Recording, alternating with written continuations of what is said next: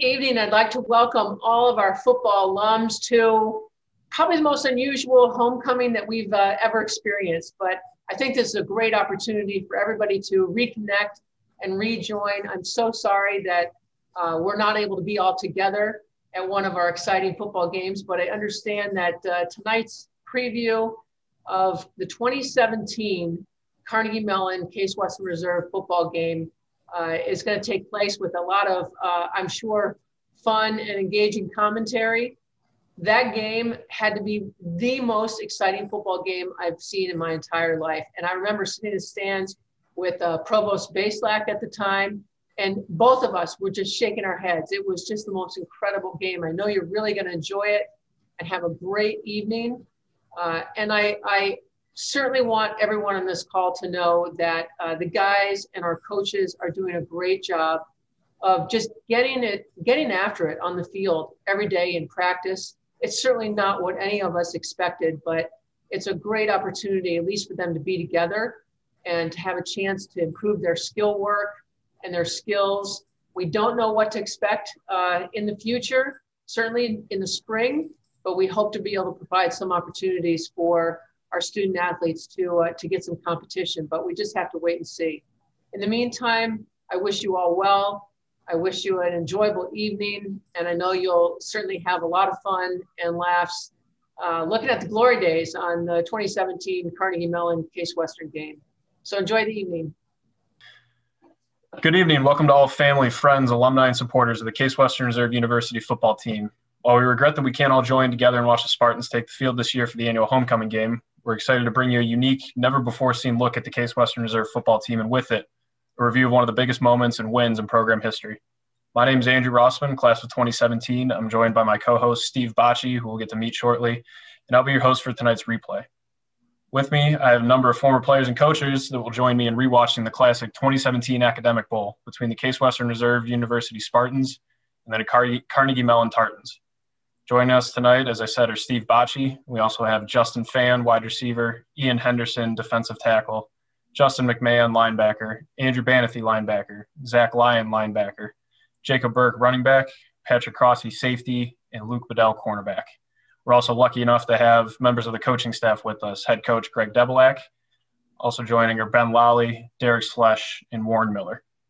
Throughout the night, we're going to get the chance to hear from each player and coach to see what they were thinking, how they were reacting, and how they felt throughout one of the greatest games in program history. Just to set the scene for everybody, coming into the game, the Case Western Reserve Spartans were 9-0, had not really been challenged all year, and knew that this rivalry game here at the end was going to bring a pretty good test as they worked to achieve a playoff berth for the first time in a couple of years. They're facing off against the Carnegie Mellon Tartans. The Tartans were 7-2 coming in. Strong football team, had strong senior leadership at a number of key positions, and as we'll see throughout the night, definitely offered a strong hurdle and a strong test for the Spartans. So at this point, I'll give Steve Bocci a chance to introduce himself and continue to set the stage for this game that we have tonight. How's everyone doing tonight? My name's Steve Bocci, class of 2019. I played right tackle in this game. I'm very excited to be here to be able to announce this game with my co-host Andrew Rossman, and as well to see many former of my friends and teammates relive this great special moment in our history together as Spartans.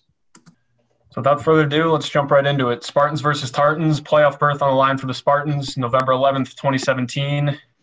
Here we go. Opening kickoff here. Coach Debs, do you want to take us through just kind of your initial emotions going into this game, whether you approached it any differently, knowing all that was on the line for us as we went into this final week? I think we were pretty confident. But knew your introduction was perfect. Mellon was a really good team. Earlier in the season, they had beaten Thomas More by 20, and Thomas More is pretty darn good. They had their all-time leading passer, their all-time leading rusher, and their all-time leading receiver on offense. They were really formidable. And defensively, they were strong. Like I said, they beat Thomas More by 20.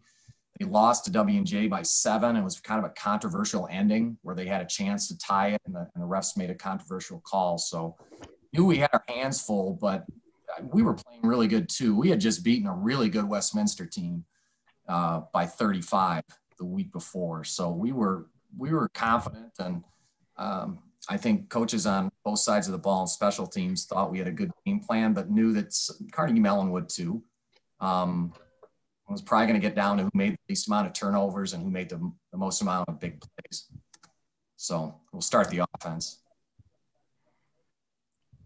And preface the first series as you look at it, it's 7 dives, 2 passes, and Bocce and Peterson jumping off sides.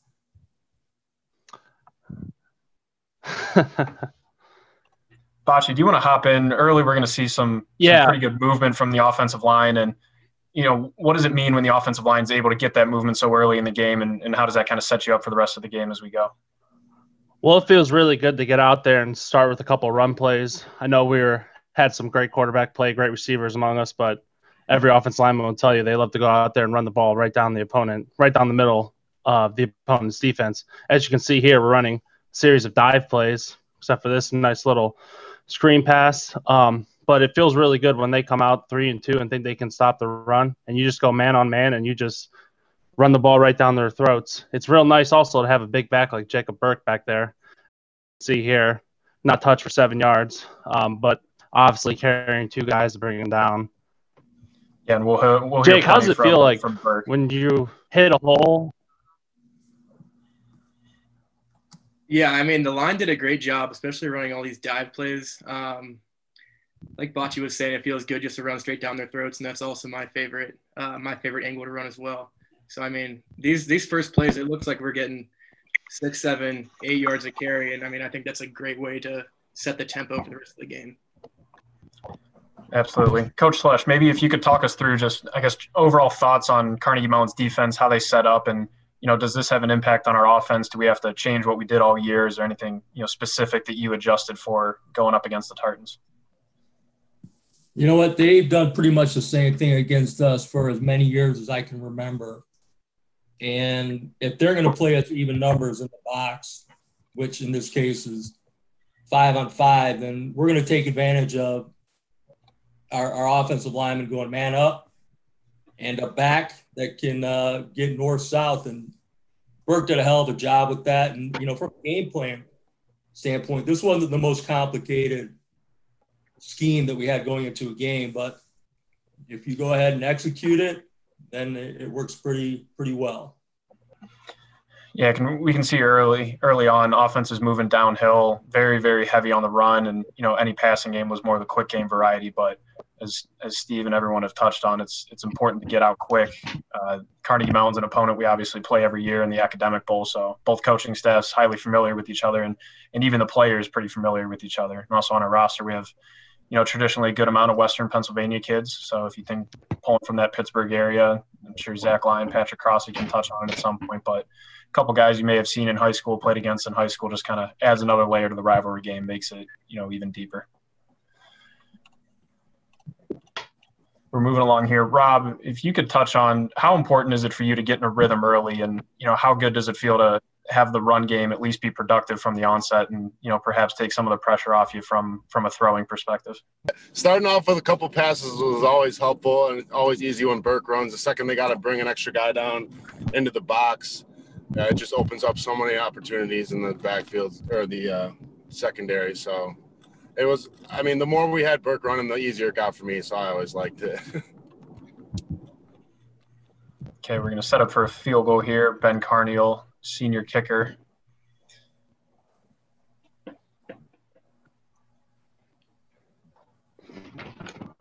End up being just short and just to the right. So not a true sudden change, but, offense able to crank some time off the clock and obviously had good movement. I would think that the coaches were pretty happy with, what they saw, and at least from a schematic standpoint, not exactly happy that team wasn't able to come away with points, but now we're going to flip over to the defense and Coach Miller, overall thoughts coming into this game. What does Carnegie Mellon, present from a schematic perspective? Then also some of the senior leaders that they had. I know at running back, wide receiver, they're fairly experienced and fairly successful.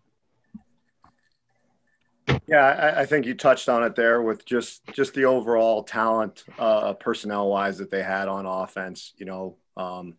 Their running back was a 2,000-yard rusher. They had a 1,000-yard receiver, a very good quarterback. So it definitely presents some challenges because, if you strengthen up to stop the run, they're going to try to take advantage of you throwing the ball.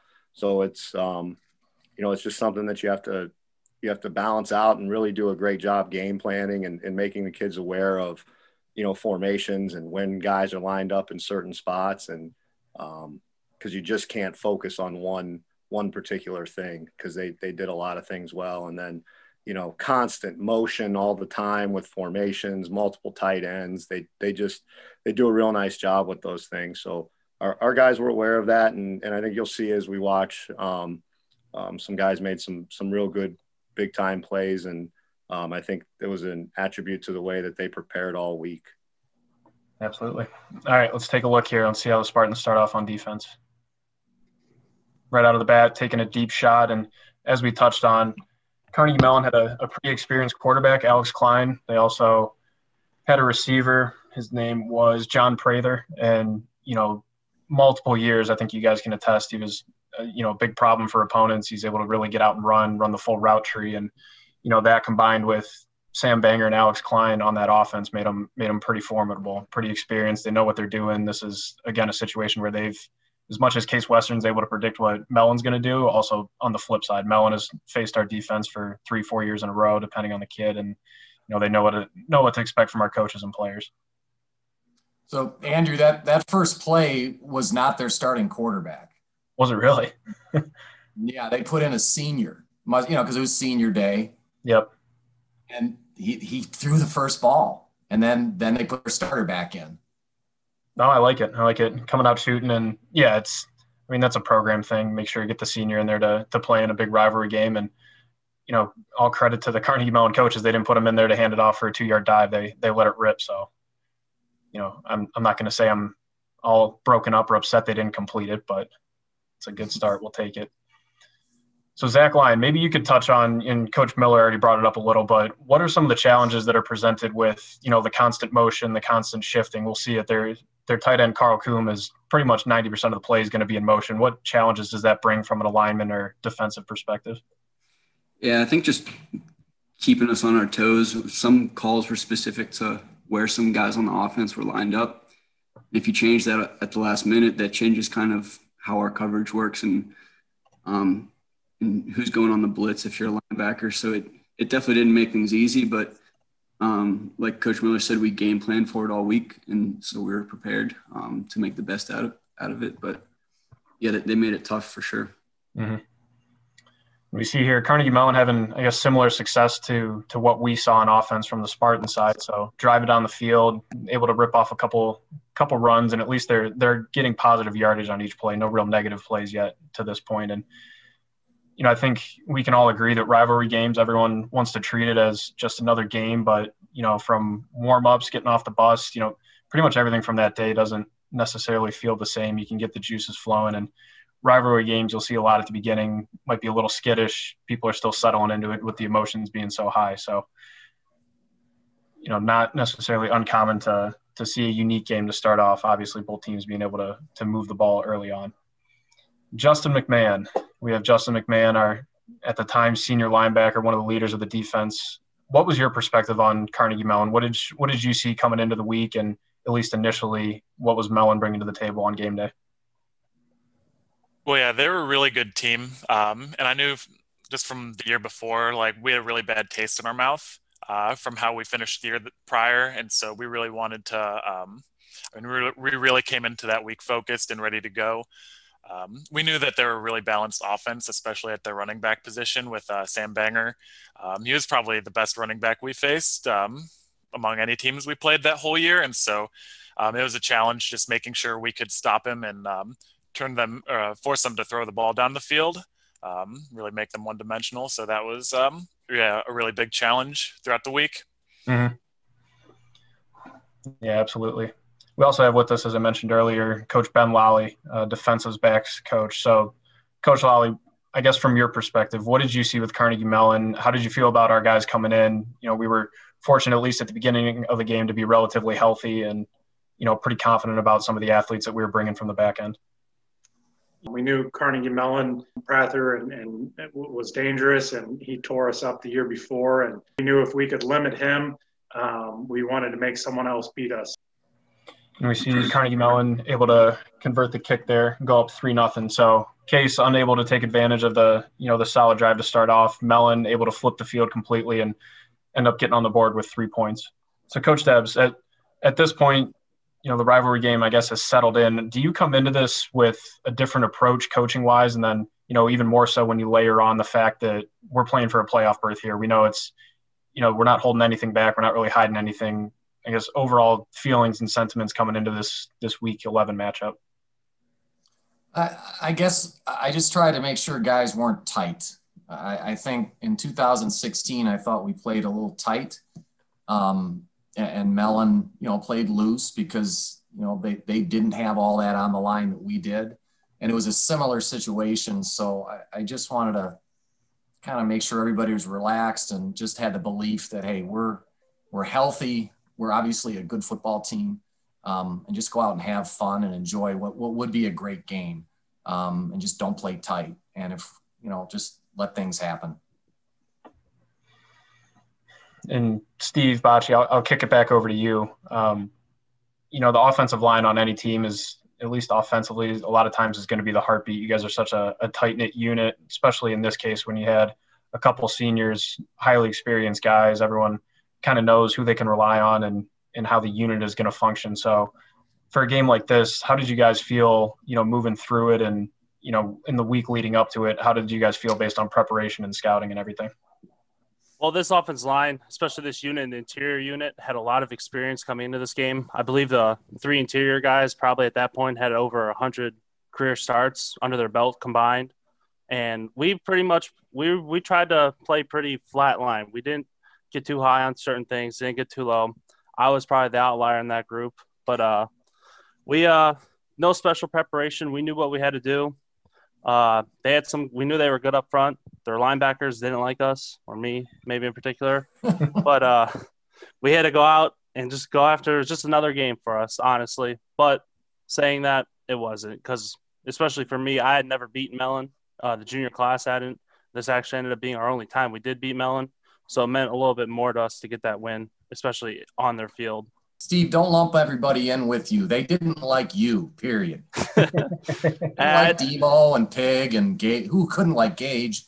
Well, yeah, Pig would make friends with the guy by the end of the game. And by the end of the Absolutely. game, he was calling me every name in the book. So It's supposed to be another game. That's the cliche. That's what the coach is trying to instill you. It's just another game. We need to go out and execute. But maybe I'll just speak for myself. It didn't feel like another game. There's an energy, leading up to it. We know what's on the line. We know that if we win, we're in the playoffs. And if we win, we're probably 95% chance that we're not going to make it. So you can feel the pressure, and, some guys are able to thrive on that and keep themselves going, and that fuels them. And other guys kind of curl up. And, Justin Fan, unable to come down with that catch. But Justin, obviously not, the most, largest physically, measurable wise, but I can't think of someone that was tougher to cover on a day-to-day basis. So how were you able to use your speed and agility to, maybe make up for some lack of height when you're going against these taller guys? And how are you able to be so productive on a game-to-game basis?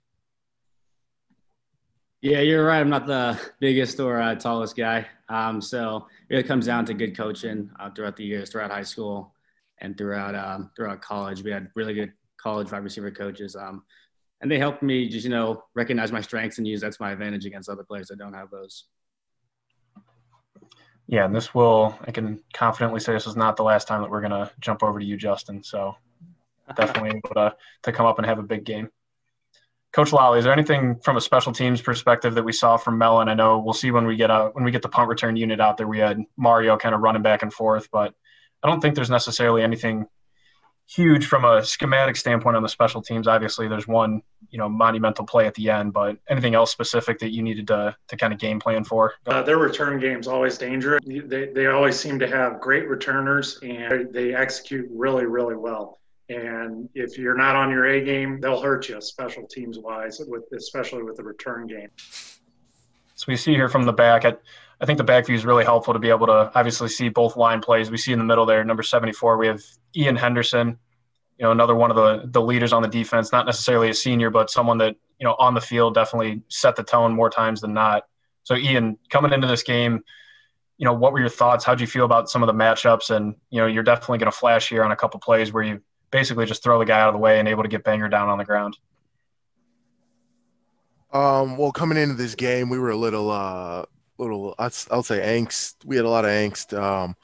We were healthy for the most part, but a couple of us are battling injuries. I had torn my labrum in Game 7 previously against Geneva, so was a little skittish on some of the harder practices. So we were just trying to preserve ourselves and our bodies for the game. I believe Cam also suffered a high ankle sprain in a previous game, so it was a little rough remembering, Coach Miller explained to us previously that they had a very, very strong O-line, and obviously they had the best rusher, I believe, in all of D3.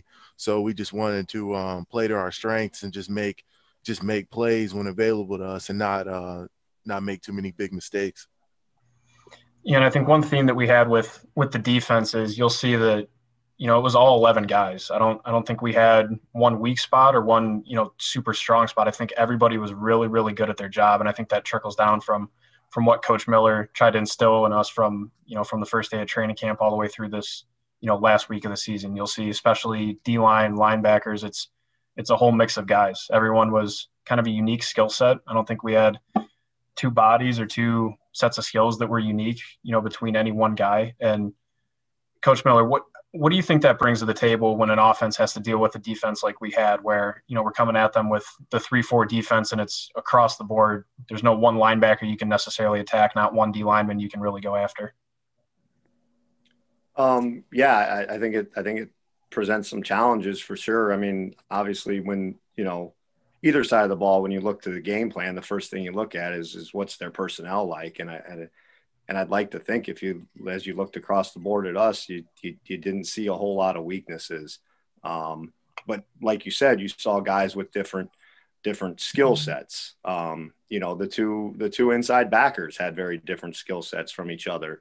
But those things play off of each other very well too. And, you've got a nose man that's as big as Ian, and then you have a defensive end that's 215 pounds in Techman. So they, who's more of a speed rusher type guy. And like we said, Ian's more of a kind of plug up those A gaps and control the middle of the offense. So I think it's, I'm sure we presented some problems for them as well. At least I'd like to think so. We saw in the play there are two safeties, strong safety, Cody Calhoun, free safety, Patrick Cross. You're able to combine to make the stop there. Not necessarily happy with the gain that they. Patrick, we talked earlier about maybe some of the ties that you have to the Pittsburgh area. Being from Pennsylvania, Western PA region. So, what does this game mean to you? Were you aware of Carnegie Mellon growing up? Is that a place you considered playing at? What are your emotions going into it? Yeah, I mean, I definitely heard of Carnegie Mellon growing up in Pittsburgh. I actually took a visit there. I was really leaning between them and Case, and took a game visit there. Wasn't a big fan. Took a game visit to Case, and I loved it. So that was really the end of that. So the next 4 years, just had to beat them. Try to beat them.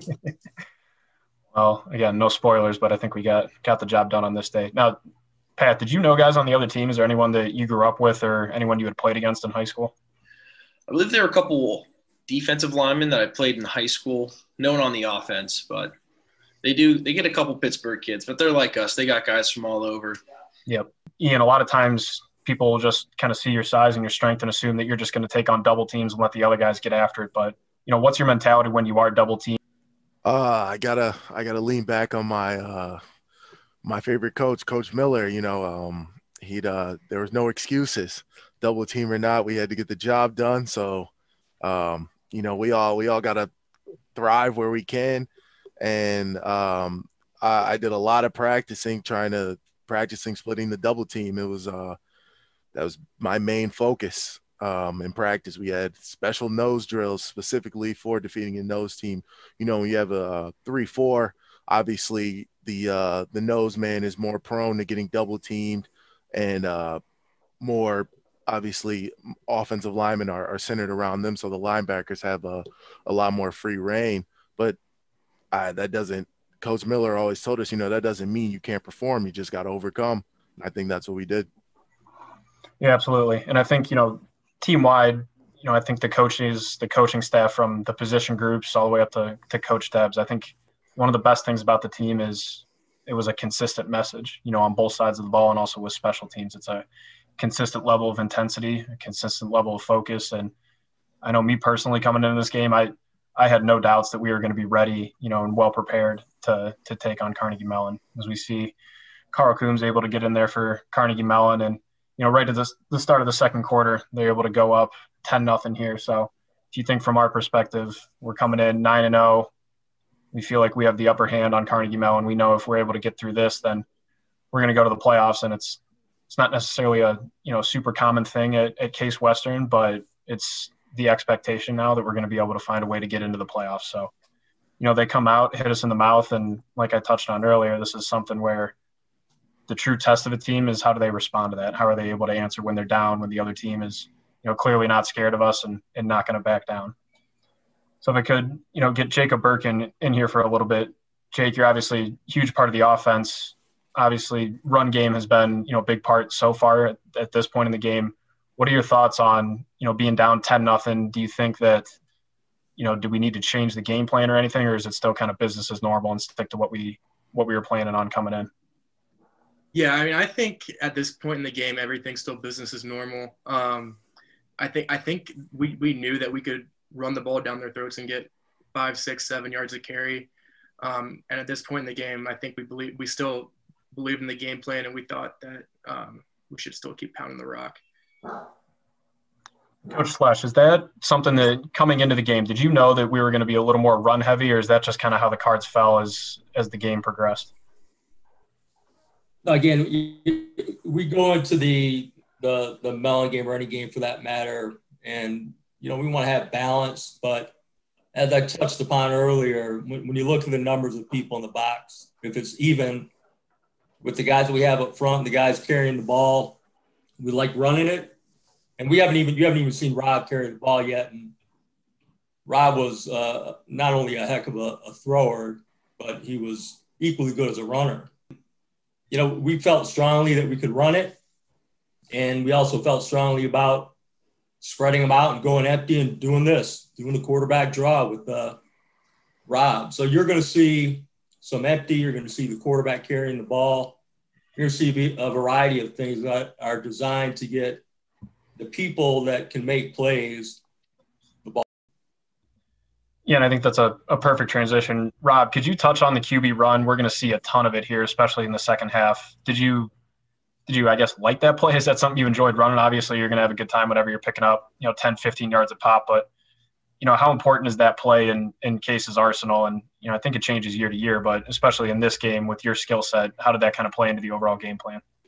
I think a lot of the time we just use it as it's necessary or if it's working. If you asked if I like it, the QB draw is probably my favorite play. Just because whenever we were passing the ball so much, the linebackers flew back, and then I had 2 linemen in front of me, and there's so much room to work with, and it made it so much harder for the linebackers to decide what to do. And if we had to give the ball to Burke, we would do that. If it was working better for me, I don't think it really mattered which way we were doing it, because it was one of us was always doing well, or both of us. Rob, no surprise. That was my favorite play too, Rob, quarterback draw. I love it. Rob's senior year, we tried to give him less carries because he was coming off of knee surgery. But as the year progressed, and definitely going to this game, the game plan on the run game, and we had really good backs. Most of the year we played a lot of 2-back sets, with Aaron Aguilar and Miles and Jeff Brown. And they did a really great job and had a role. But this game, just because of the defense we were playing, we needed to spread them out to run the ball effectively. And I think you saw that. I think we had close to 300 yards. Jake had like 160. Rob had 120. So it was very effective, but we couldn't go that 2-back set because it just brought more people in the box, and we were more effective when we spread them out. Yeah, I think by the end of it, we'll see that Mellon got pretty sick of the QB draws. We're pretty much going to be able to run that whenever we want and have our way with it. So we see here Rob's going to roll out to his right, and make a great throw to Zach Medved, get down to the one. I'm sure he would love to have been able to punch that in, but I think we'll see Burke here get a chance. And Jake, when you're down inside the 5-yard line, what's your mindset? Is that, full confidence that you're going to be able to get those 2 yards? And, how much of a role does that offensive line play in being able to move guys off the ball and kind of reestablish the line of scrimmage?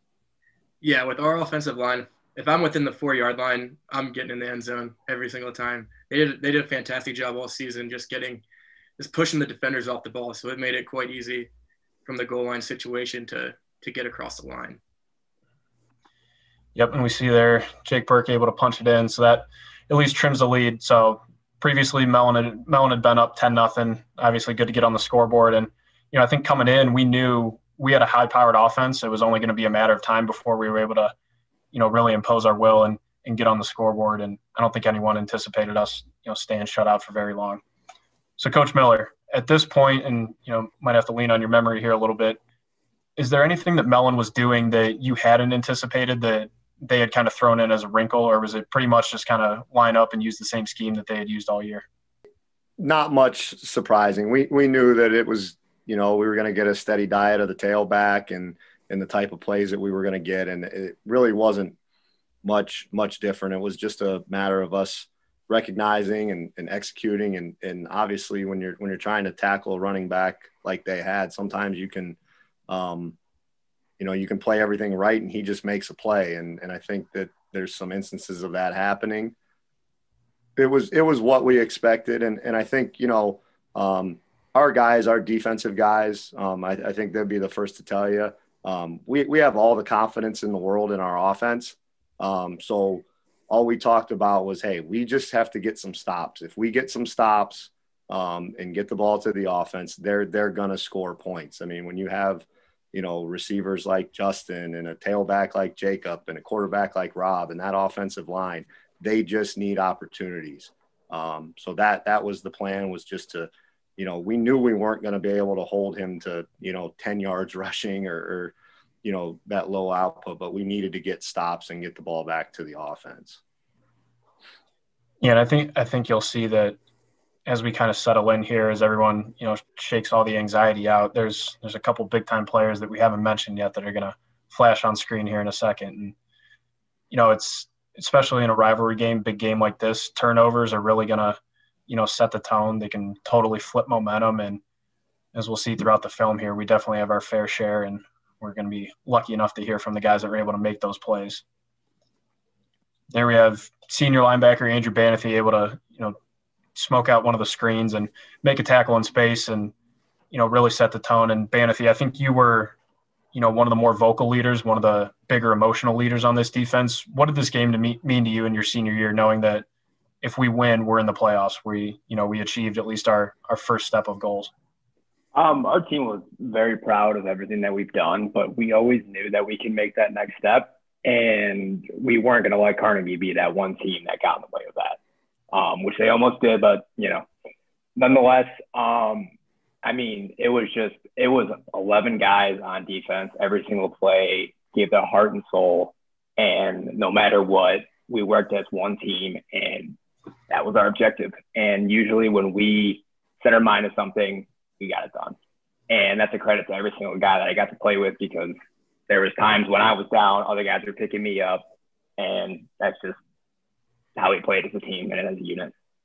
Yeah, absolutely. It was, top to bottom, number one guy on the team, all the way down to the, the youngest freshman, most inexperienced freshman. It was a team effort, every day of the week, and it showed up on game days. And as I mentioned, we're gonna see Mr. Banathy here show up and make some big time plays throughout the game as we keep moving.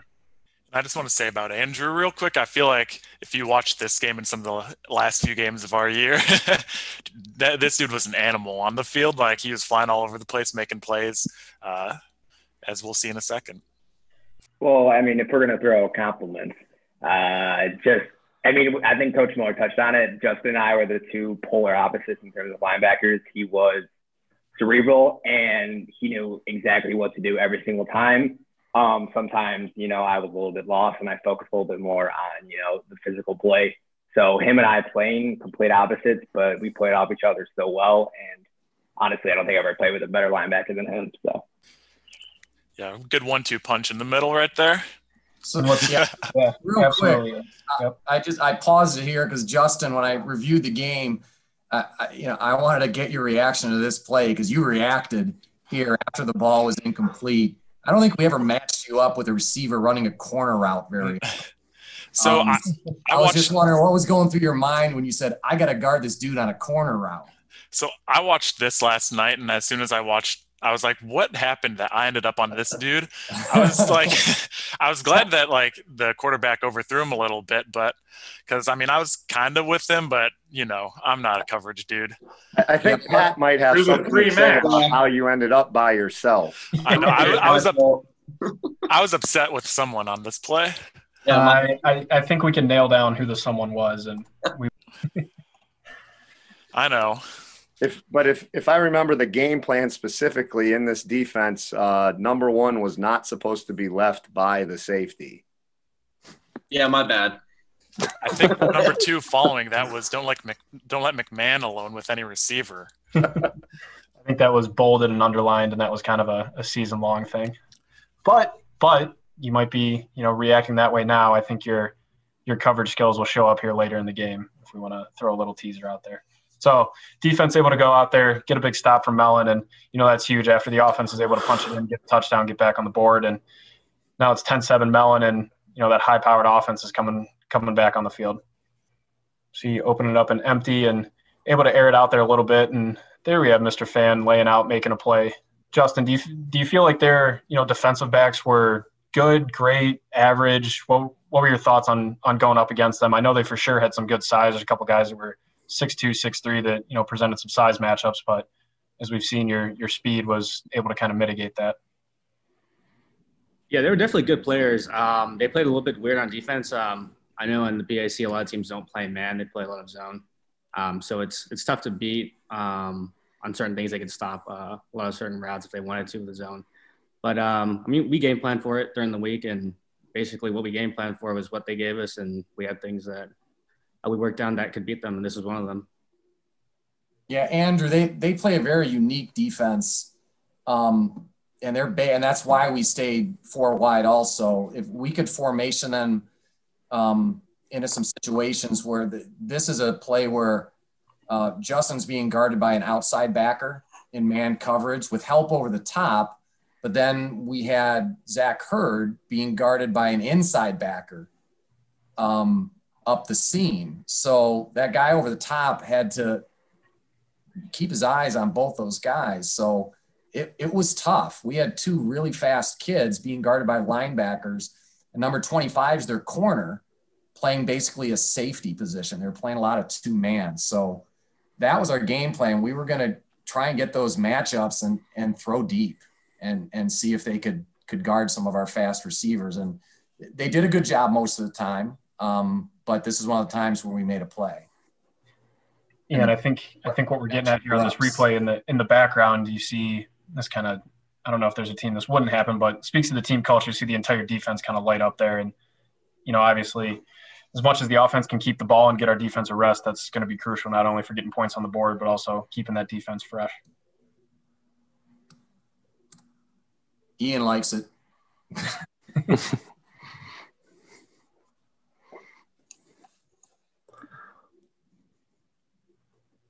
Yeah, and I think one of the interesting things, and it speaks to how Mellon was able to kind of take away some of the portions of our offense throughout the game. There's actually only 3 receivers that had a reception. So Justin's going to have a couple big time catches. Medved, we already saw his catch, and then Luke DeFrancisco is going to only have 3 catches as well. So, Zach Hurd was able to have a great season, had a bunch of long touchdown runs. One of the fastest guys that I've ever, I won't say had to cover, tried to cover in practice, and they were able to take him out of the game for the most part. But same thing as the defense. Our offensive unit had a wide variety of body types, players, skills, abilities, and also different levels of experience. So tough to defend. A lot of different angles that we're coming at you with, and I think one of the tougher things that Mellon has to deal with is we've already seen the strong power run game, whether it be from Robert on the QB draws or Burke up the middle. But leaning on that offensive line, we were also able to mix in kind of the the spread passing attack, and it just makes it extremely difficult for the defense to try and game plan for not only different styles but different players bringing those styles.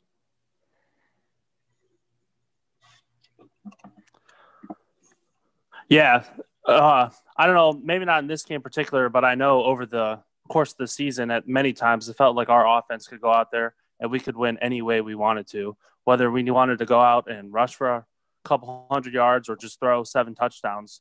We as an offense felt when we took the field, we can beat this team no matter what the game plan is. And if we go in and the game plan's not working, credit to Coach Slush and Coach Stebbs. I remember multiple times coming into halftime and them just kind of throwing the game plan aside and said, all right, this is what works. This is what we're going for. So no egos about your game plan, and really not too many egos on the entire offense from, receiver to the other side of receiver, because everyone just wanted to win. And I think that was very critical, and that's why most of our success happened, I believe. And Carney able to convert the field goal there. So we were all tied up at 10 midway through the second quarter. Going to kick off here and get the ball back in the hands of the Tartan offense. Also on this call, we have defensive end Cam Brown. Cam, do you want to touch on your thoughts coming into this game, how you felt, how you were able to, kind of navigate that offensive line? Looks like they have some pretty big guys up there, pretty good amount of experience, but as we'll see throughout the game, you were able to, flash and show that superstar ability that we saw throughout your career.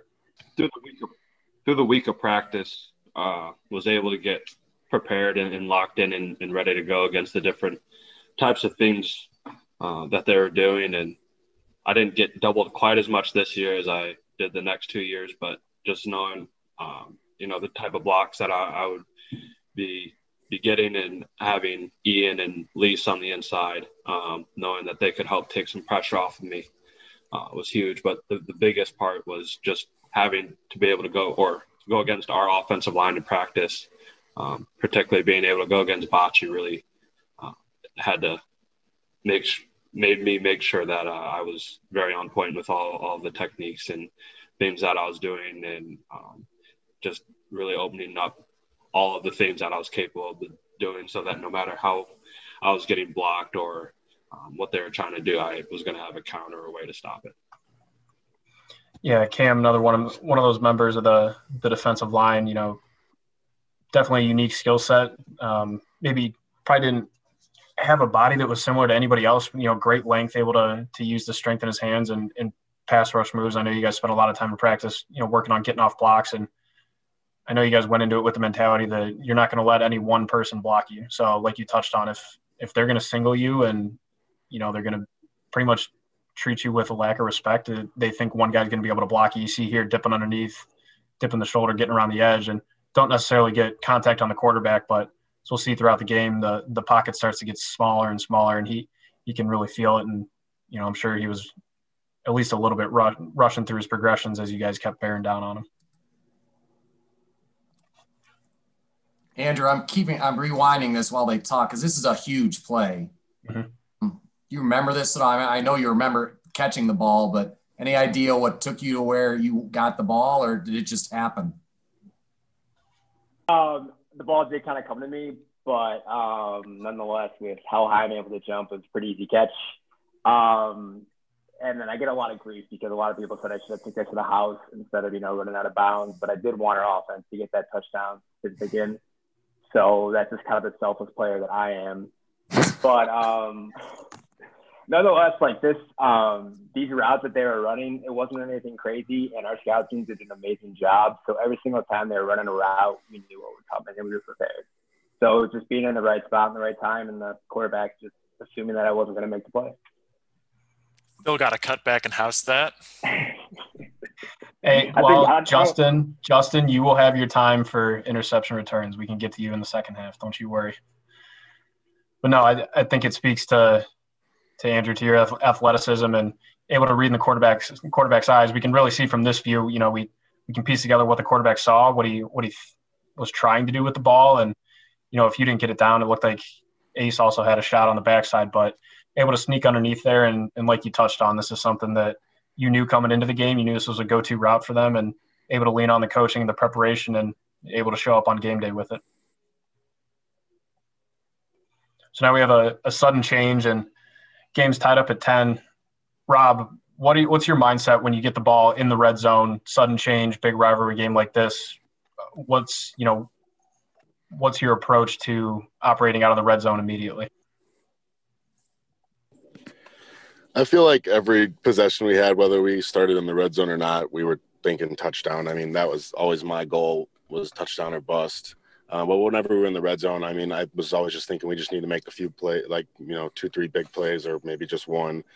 Again, we're always going for a touchdown. But those interceptions, fumble recoveries, turnovers always made it better for us. I felt like momentum was a huge factor in a lot of the scores we had. It was always nice getting the ball close, though. Yeah, and we don't have sound on the tape right now, but you can hear, if you listen to the version with sound, you can hear the fans. The momentum's going back and forth. You can definitely feel the energy. I think this is probably the biggest crowd that we played in front of all year. And it's not like there was, 50,000 people in the stands, but there's definitely a buzz in the stadium. And I know most of the players are going to feed off that. You can feel it going back and forth. Not that we needed any extra motivation or any extra juice, but definitely a buzz in the stadium. Everyone is aware of what's on the line here. And I think, from an overall perspective, Carnegie Mellon would be pretty happy to, at this point be tied up. It's going to flip here in a second, but they're at least keeping the game close. You always hear for, the underdogs in a big rivalry game, they want to shorten the game. They want to, force the other team to play at their pace. And as we were coming in at 9-0, and they didn't necessarily have a playoff berth to play for, but this is their Super Bowl. They know if they beat us, that they're taking our dreams and our goals away. So at least initially they were happy with the performance and, able to find the end zone here and get up 17-10, which is huge after being down 10-0, early in the second quarter, able to come back and punch them back in the mouth and get up 17-10. With a beautifully executed power play with a shout out to Ryan Merlau for having that great little chip block. Gets just enough to get the guy out of the way, and Jacob Burke's able to take it in for a score along with three different Carnegie Mellon defenders. That was me, dude. Oh, that was you? Sorry. You guys look alike. I got poor quality here. I think either one or two plays before that, we saw another QB draw. Bocce, what are your thoughts on that play? How do the offensive linemen feel about it? I know you guys are definitely able to execute it, pretty well throughout the game. How does that, slot into your overall O-line play? Oh, it was great because it slowed down the pass rush for later plays because it was always in the back of those defensive linemen's heads. Personally, from a blocking scheme execution, I didn't care for it too much because I had to kind of get beat to the outside. It was kind of an iffy play where I had to let the guy get upfield, and I didn't care too much for that because of my lateral movement ability. But I know definitely a lot of those guys like getting downfield. Kind of sucked a little bit when we weren't allowed to cut as much downfield. I believe my senior year or whenever the rule changed. But no, I know those guys really liked it, and it was one of our bread and butter plays, and we executed it well, I think. Yeah, it was definitely a staple throughout the year, and we definitely see it executed well throughout this game.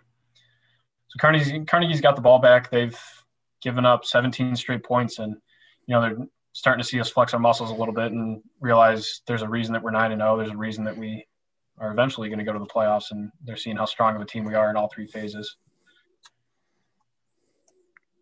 So we see here a little quick game. See senior captain Cody Calhoun flash in there. We haven't heard from Cody yet. Cody, overall thoughts on the game? How'd you feel at this point, if you can remember? And, what was your confidence level as far as going up against this, relatively high-powered Carnegie Mellon offense? Yeah, we felt good. I'm echoing what everyone else has been saying about our defense, but we all felt good about the players we had in every phase of the game. We all believed in the plan that the coaches gave us. So, yeah, we knew we were the better team coming in. It was just kind of a matter of keeping their stars under control between their running back and their number one receiver.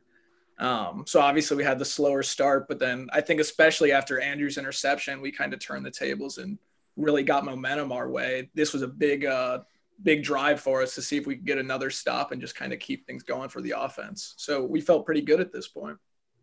Yeah, and we see here Mellon pulls out the little inside shuffle screen, whatever you want to call it, and not sure we had the best contain or attack angles there, but that's just kind of a reminder. Even though we've ripped off 17 straight points against these guys, they do have weapons. They do have talented, experienced players, and they're able to respond and come back with a vengeance for the most part.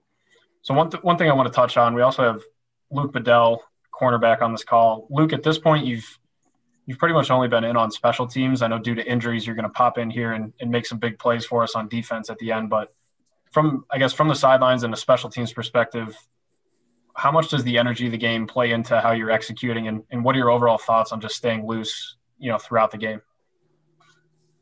Yeah, as a backup, you always have to be ready to, have your number called and be ready to play.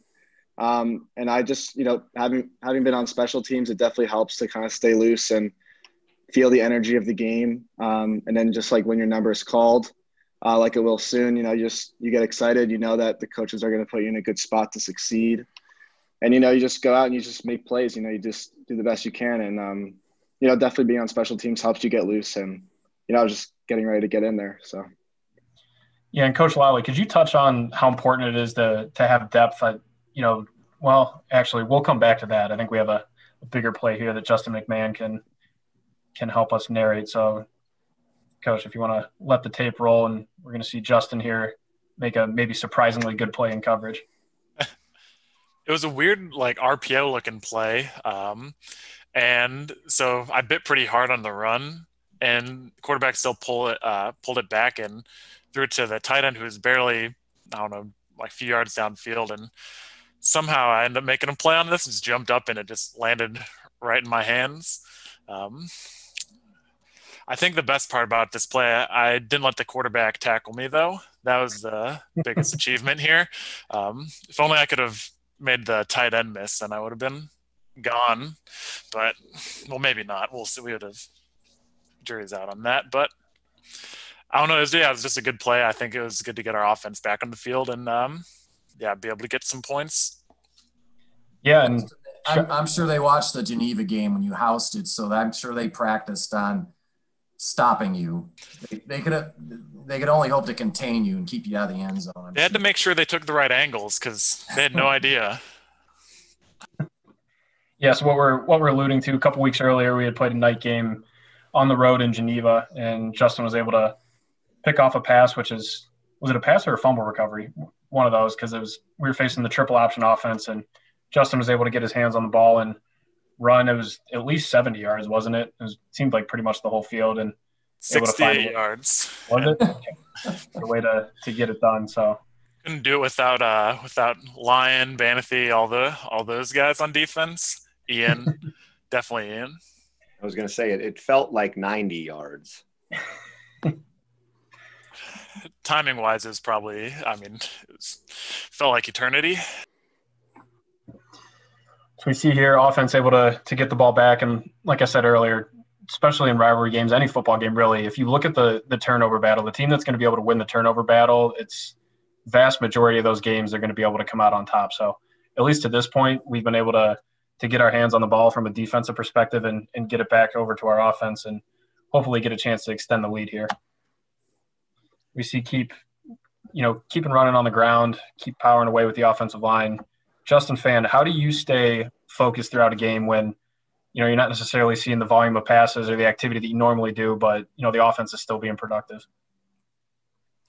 I don't think that was really a problem for me. I know we had a bunch of good guys on offense, so we always spread the ball out. It wasn't like I need to get this many touches per game kind of thing. Just kind of feel it out, and then when I get my opportunity, I'll get it. But we had a bunch of playmakers on offense, very diverse group at wide receiver, and of course we could run the ball with both backs, so that wasn't really much of a problem.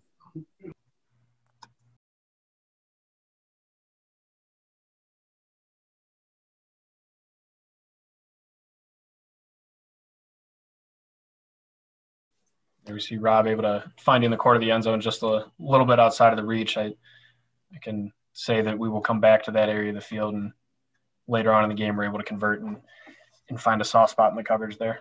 Coach Slesh, could you touch on, how easy is it for you as a coaching staff to adjust in game, and how much of a role do the players play in that, and how important is it that they're flexible and able to adapt to, not only the game plan we initially set out, but also react to what the defense is showing on game day? Well, with Carnegie Mellon, it's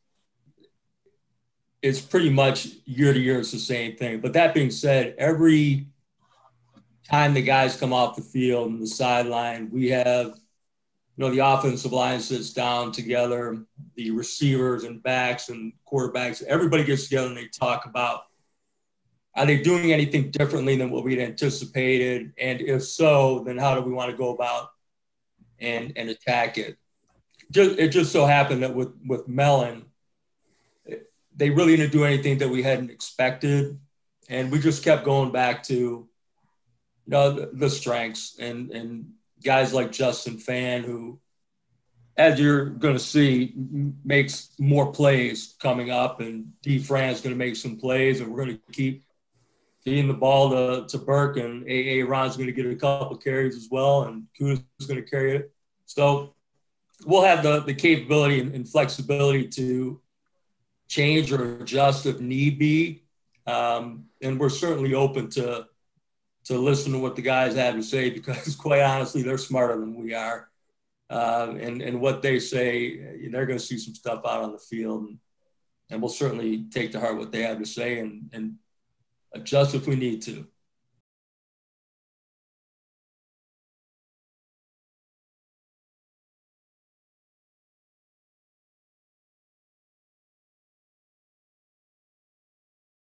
So, Coach Lally, we're about to touch on it earlier, but we'll circle back now. How important is it for, at least for the DB room to be not only 4 strong with starters on the field, but also have depth behind them? And, what role does that next man up mentality play throughout a game? Only in the DB room, it's all across the board, offense, defense. The next guy's got to be ready to play. You got to prepare like you're a starter. And, this team in 2017 was, probably one of the toughest and most selfless teams that I've ever been around, because they all prepared like they were starters. No one cared who got the credit, and they just prepared every single week and just got after it. And if someone went out, someone came in. I mean, from, guys coming off injuries to getting hurt and stepping up and making big plays, it just didn't matter.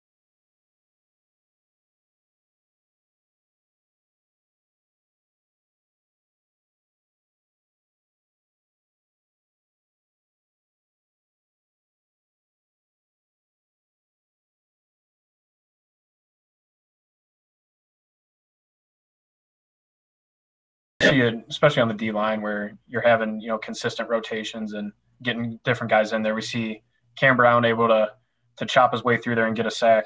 And Cam, how much of a role does momentum play on the D line? How much does that play into your confidence from play to play, or is it more kind of a steady heart rate for you? I think for the most part, it's pretty consistent and steady, that I'm confident in what I'm able to do. But I feel that once I get a sack or a pressure, then I can really get rolling from there, and that there's not much they can do to stop me besides throwing more guys at me. Yeah, absolutely. And we saw in that last play, Banathy, you were able to get through and at least make the initial stop. But Andrew, how important is it to know that you have 10 other guys on that defense rallying to the ball, and the whole concept of the gang tackle coming in there? Oh, I mean, that was the point of emphasis from the first day I stepped on campus freshman year, is that 11 hats on the ball every play, no matter where you are. And yeah, I mean, you said it right. Like, I could guarantee you that 90% of our tackles were gang tackles. Solo tackles weren't a thing in our defense, and that's why we made big plays, because everyone was playing football at the same time. And you can ignore that drop right there. Yeah, I was going to say, we have the man of the hour. We can watch. You only got one hand on it. We'll cut you some slack there. But no, it's important. It's still an important play, being able to knock it down. I think if you ask any quarterback out there, they would much rather only have to focus on the DBs. As soon as you get the linebackers, especially a a taller linebacker like yourself clogging up those passing lanes, it makes their job, infinitely harder. Plus that vertical. You already know. Andrew, there's kind of I don't know if it's a funny story about this drive or not, but a couple plays ago there was a third down and the pass was incomplete and they ended up with a first down. There was a roughing the passer call, and the official gave us the number, and he gave us the wrong number. So he said there was a roughing the passer call on Andrew Lease. So obviously 3rd and long, incomplete pass.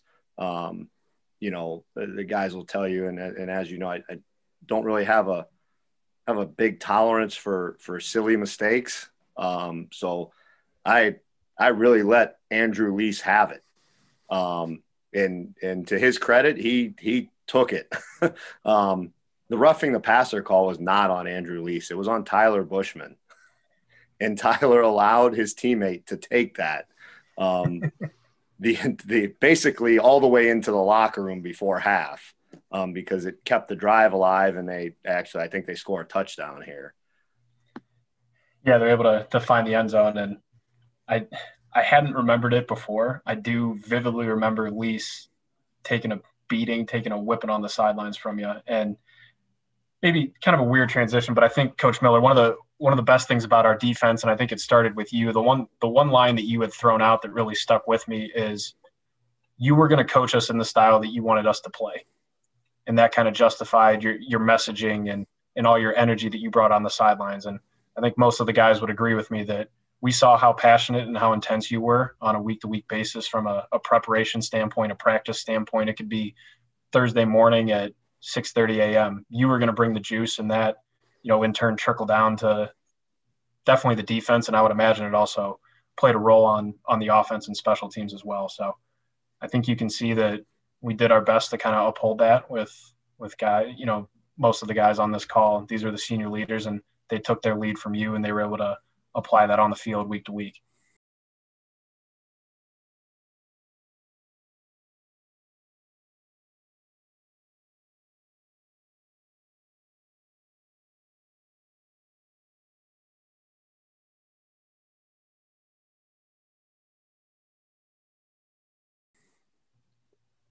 So we see here offense is going to be taking a knee, and we're headed into halftime here. So just to recap, it's a little tough. We don't have a scoreboard on the screen here, but going into halftime, Case is up 20-17.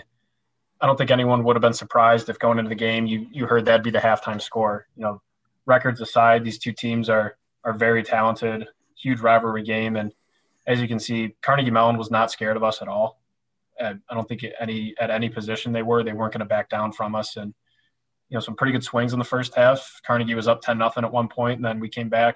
We had a 10-point lead, and it settles down by halftime, 20-17, and it's only up from here as far as the energy and the anxiety that goes on with this game. We'll see. It continues to be kind of a heavyweight bout going back and forth, and some of the biggest, most notable plays of the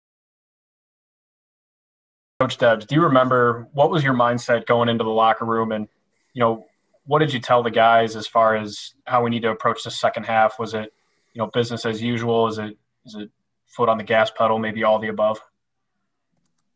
I think it went as we expected it to go. Offensively, we had 6 series. We had 1 punt. The other 5 series we got in the red zone. The only thing I was disappointed in is we only scored 2 touchdowns. We had 2 field goals and 1 missed field goal. So that was, I think for that year, I think we were really good as far as touchdown percentage in the red zone. So I was a little disappointed we didn't score more touchdowns. And I love Ben Carnoyle, but I hate kicking field goals.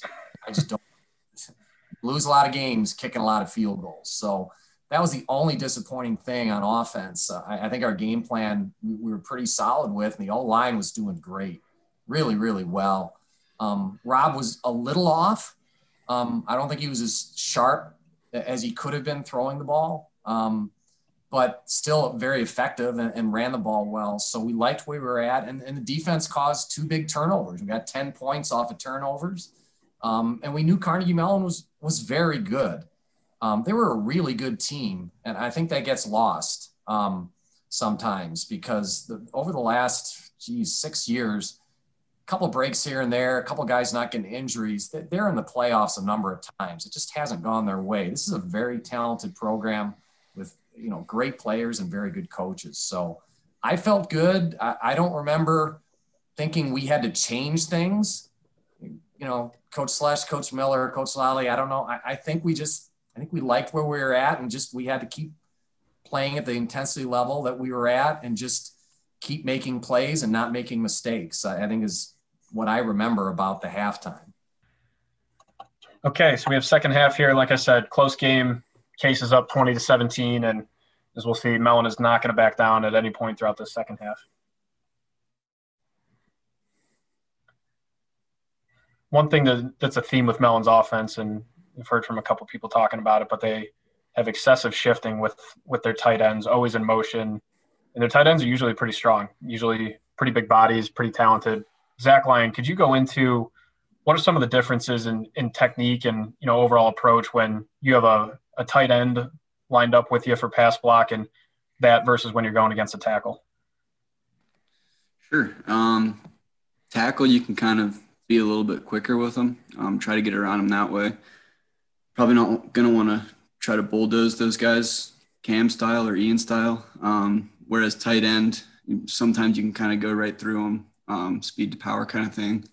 Probably not going to get away with a quick move there. You just kind of, before the play starts, got to see who you're lined up against and strategize as necessary.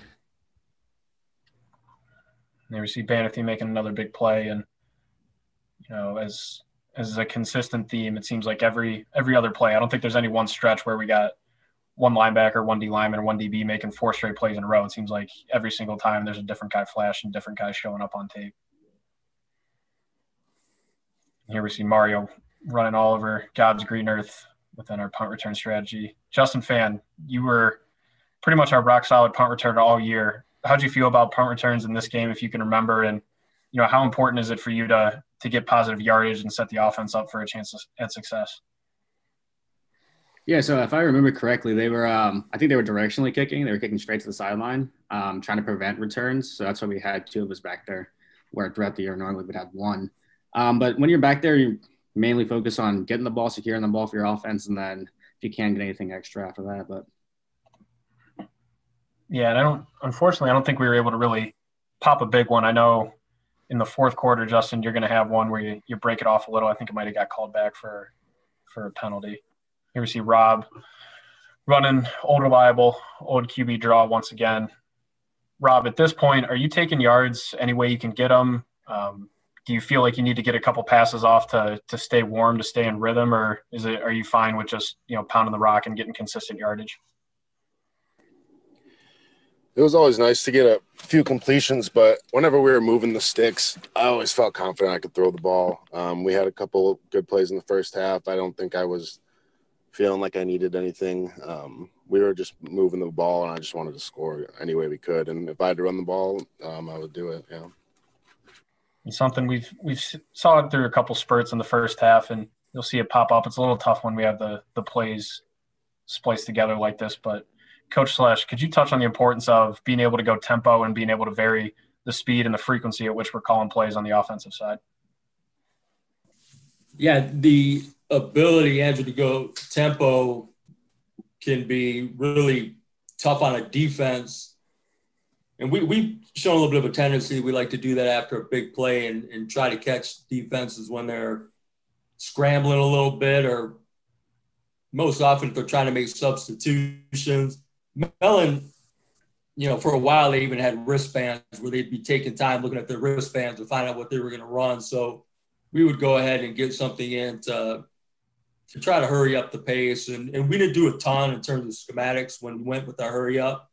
But if we felt that we had a defense on the ropes, we would go ahead and use it. And, it's been pretty good for us, particularly with a guy like Rob, who's a threat to run it as well. Bocce, from an offensive line perspective, can you see it in the eyes of the defense, especially the guys across from you, when we're going tempo? does that really get to them? Is that kind of a mentality thing? And then, also physically they just might not be, in good enough shape to be able to handle that. Oh, for sure. Especially if they don't have a up-tempo offense they face in practice, we find that they struggle with it greatly because we practice it, basically every day in practice, and we're ready to go and we're up and roaring. It's no difference to us, but to them, sometimes it's foreign. And after 3 or 4 plays quick, they start getting tired. And especially in this game where we were just kind of heavy run diet and a lot of banging heads with each other, they're starting to get sick of us. And most teams at this point, you could tell they'd start quitting. And, a lot of the teams we would play, they would slowly die off. But Mellon, and with the exception of a few others, Mellon never quit. And they were in it till the bitter end. And they always thought they had a chance. And you can see how hyped they get when they make a good play and a good stop, or in this case, a fumble. But, no, you could definitely wear defense out with that tempo. And if you get 2 or 3 drives of tempo, you could basically almost mail it in sometimes. We see there was just a little issue with the center quarterback exchange. Rob, obviously we're primarily a shotgun team. Is it truly that different and that difficult to get under center and, take more of a traditional snap, or is that just something if you rep it out, then it's a pretty seamless transition? I think if you rep it out, yeah, it is, but I didn't really ever rep it out. If you just kind of got to focus on it. I think in situations like that, I'm thinking about other things and then maybe pull out too quick. I'm sure it was my fault. Gage always got it back. But once I fumble it, though, I don't think I really ever do it again that same game because I'm pretty focused on putting my hands under there. Yeah, Rob, it's difficult for a shotgun quarterback to go underneath center, no doubt about it. And Rob, do you remember, I don't know if it was after the game or like during films, because on the quarterback draw you slid and you usually never slide, and you said something like, I guess I shouldn't have slid, to get the first. But that was a big play. Disappointing. To turn the ball over. The one time I remember sliding when I regretted it was my sophomore year against Waynesburg because I got turf burn up my entire shin because I was wearing ankle socks.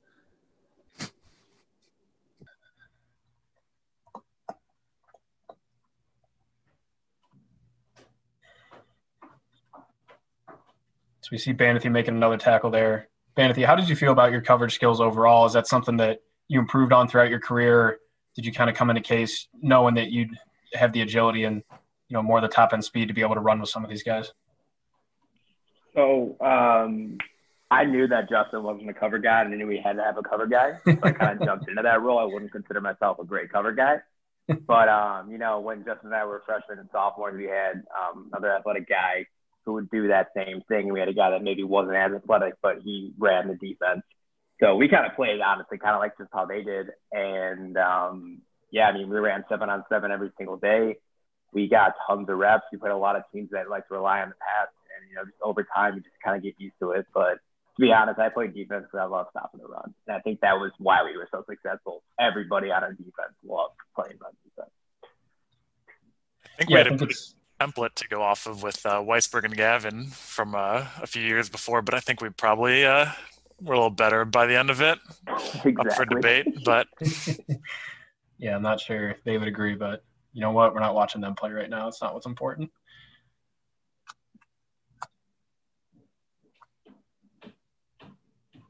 So I think similar to what we were seeing on offense is, Mellon's really pounding the ball. They know they have a solid senior running back there. Cody, with you being one of our safeties that's generally going to be 15, 20 yards off the ball, how do you stay focused throughout a game, knowing that they've run the ball 10 out of the last 12 plays, but they still have a guy like, Prather on the outside who could bust it at any moment? Yeah, I think it's important to just stay true to your technique and the game plan. A lot of times with the great linebackers and D-line that we have, they're going to be handling the run, and by the time it gets to us, they're already making yards anyway. So in situations that we're deep thirds or whatever it may be and we're playing the deep ball, it's important for us to stay true to that because those are going to be the plays that make the big difference. Those like 3 to 4 plays that change the total momentum of the game that you never know when they're going to come. So just kind of staying true to what the plan was, everyone doing our job, because that's really what the whole point of everything is. We've got a game plan we like. If everyone does their job, we're going to come out successful. Absolutely. Yeah, I think it's an important, pillar of any defense, and becomes pretty clear when teams aren't able to stick to that and they're not able to stay true to their roots and stay true to the game plan. So one unique thing that people might not realize is that our coaching staff is, for any given game, assuming there's, I guess, normal facilities, our coaching staff will be somewhat split between on the field and up in the box, having more of a view that we have right now. And Coach Lally, I know you're typically up in the booth. Do you have a preference, and what are some of the benefits of being up high and being able to, see the whole field maybe a little better than you do if you're down on field level? You see the whole field compared to just half the field. I've done both, and when you're up in the box, you see everything, and you can make adjustments, and that's really what the people on the sideline rely on, is for you to see what happened on the play, to relay it so they can communicate that back to the players and all that stuff, and use their information as well to make adjustments. Coach Debs, how important is it to have, people that you can trust and rely on up in the booth, and how do you utilize them from, in your case, mostly an offensive perspective, but also for special teams? You got to trust them. They have an angle that they can pick up things that you can't, and you have to, trust their communication skills, that they're going to be able to relay what's going on, down on the field. And you have to have a guy up there that's not afraid to make suggestions. It's one thing that you can see things going on, but you got to communicate those things. And if you have ideas, you got to get them out there fast, because it's the one thing that I don't know if you guys, it's a fast game, and the time you have to make decisions is maybe 5-8 seconds. That's how much time you have. So the communication has to be great, and it has to be accurate. So it's really important. Yeah, and I think we can all think of some situations where, for whatever reason, the communication is not flowing. We can think of Illinois Wesleyan, where due to the weather, whatever factors were at play, Coach Miller's headset gave out. Obviously important that you guys have people up in the booth that you can trust and rely on. And, maybe another thing, Coach Debs, that you could provide insight on, how important is it to have a coaching staff that is consistent year over year? And, Coach Miller and Coach Lally have been here for a couple of years now, some of them, over 10 years at least. How valuable is that to have guys that you can trust on staff, and, guys that are comfortable enough to bring their own thoughts to the table? Yeah, I think it's why we've had such sustained success, or a big reason is because we have had continuity. We have guys that get along together, work well together, recruit well, which is probably the most important thing. And I think if you asked, certain position groupings, there's a different reaction from the groups that have had that same guy for 4 years, and the groups that have had transition and not had the same guy consistently. I think that the players have a better experience if they have the same person coaching them for 4 years, because they know what to expect. And, there's a consistency there that just works, that people feel comfortable with, unless they're consistently being jerks, but good people. So you see here, Carnegie's been able to string together a little bit of an extended run, and that leads perfectly into this really amazing interception by Pat Crossy. And Pat, I'll get out of your way here. You want to take us through what you saw, and, how big of a play was this, and how excited were you to be able to get the ball back to the offense? Yeah, we touched on it earlier that number one was their go-to guy in the passing game. And all week during practice, we practiced clouding number one. And then Coach Miller called the right coverage here. And then I ended up just making a play. Kind of glad I laid out for it, because a couple weeks earlier against Teal, I picked one off and ended up fumbling right back to him. So I got down here. Just got the ball back to the offense. Yeah, no, that was a huge play. Like I said, Mellon had been driving a little bit, and one thing you'll see with our defense is we got athletes all over the board, from the D line all the way to the back end with Pat. So they threw it up, and we were able to let our athleticism, flow through the scheme. And I think one of the better things about our defense is, for the most part, most of the time, we're going to be able to get the calls in pretty quickly. And, due to our preparation, we're really going to be able to let the athletes shine. And guys aren't thinking back there. They're not confused. They're not second guessing. And I think you'll hear a lot of coaches say that the key to playing fast on defense is streamlining stuff and having your guys be confident in the plays that they're running.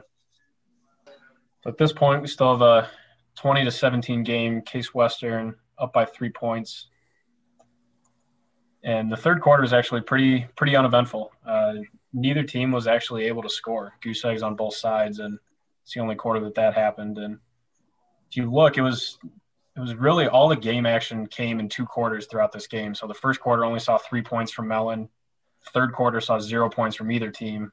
And, with the score ended up in the 40s and 30s. The second, fourth quarter, and overtime are really when the fireworks started to happen.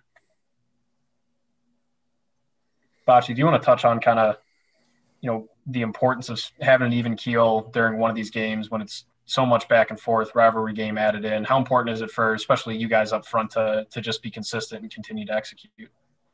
Yeah, I don't think you can let your emotions take you too high, and you can't obviously get too low when you're struggling because you have to go out there and it's just the next play. And you can't be focused on what happened before to be able to keep moving forward because there's a lot of moving parts to this offense. I mean, we only had a couple different plays. I know the receivers, I'm not going to pretend to know all the routes by any means. They had a lot more on their plates, but it was still a lot because you had to identify your front, find your linebackers, find who was your help if you're going to adjust, out calls and whatnot. You can see here. I actually remember this, just a side note, this is one of the few runs I actually remember watching from Rob go because it was such a long one. But I know here I got a little excited, but I think our group, we all stayed pretty level, and that was all. There was nothing new for us, and it was pretty consistent. Derek Slash, do you remember? Because we had a plan when they came in with their 4-man front, and it was very specific what they did. And I think we only had 2 plays, Derek. I think we had quarterback power and quarterback draw. Is that the way you remember it? Because this is definitely something. When we saw actually in 4 people, we checked to it. But yeah, they bring their linebacker up here. And we scored in the first half. One of the plays, Rob scored on a QB power, and this is typical power. You got Aaron who's kicking out the outside backer against their 41 box, and we know that we're going to pull up onto the Mike backer. And then, they play a lot of man. And if we get through that second level, and you got a guy running in space free. So, yeah, either draw or the QB power was the check that we actually had in mind to go ahead and run if they got into their 41 box, which they tend to do when you get on the other side of the 50. Yeah, and this is another thing that we lose without having sound on this, but I can vividly remember we had it was a little back and forth, and there wasn't a whole lot of huge momentum plays, over the past couple minutes in the game, and Rob broke off that run, and I vividly remember he got pushed out of bounds or went out of bounds right in front of our section of the stands where all of our parents were and some of our loyal friends up on the parking garage. I remember Rob gave kind of a little fist bump to him, and the whole place is, I guess, as loud as 3,000 people can be erupted. And I remember thinking in my head, we're going to beat this team, and you'll see it'll go south for us here in a little bit. But at that moment, I had no doubt that we were going to be able to win this game. And I think it all at this point kind of flowed through Rob, Rob being a quarterback, being a returner, and being able to break off plays like that when the offense is just kind of, puttering along for a little bit. It spoke to how consistent he was and how he was able to, be an emotional leader on the field and be the leader that the quarterback needs to be for any productive offense. I think we have a young Colt Morgan making an appearance here this next. Oh, yep. That one is start on the play sheet coming up here. And when I watched it, I thought, if in some ideal world we were able to take Colt Morgan from last year and drop him in on this offense, because I think at this point we didn't really have that. This will sound crazy. The Randy Moss type player, the stretch the field, the taller, longer body, and that's definitely what Colt was able to bring. And we see him here able to. I don't necessarily see the flag. I'm certainly biased, but Colt's able to go up and use his side. Rob's able to put a ball up there and let his player go and get it. Rob, do you want to touch on how valuable it is to have a guy like Colt where you can, you don't need to make a perfect throw. You can throw it up and let the big body athlete go up there and get it. It's very valuable. I mean, he didn't play a ton that year, but I remember when Herb was playing, I would just do that. I pretty much did it all sophomore year, just throw it up and hopefully Herb makes a play.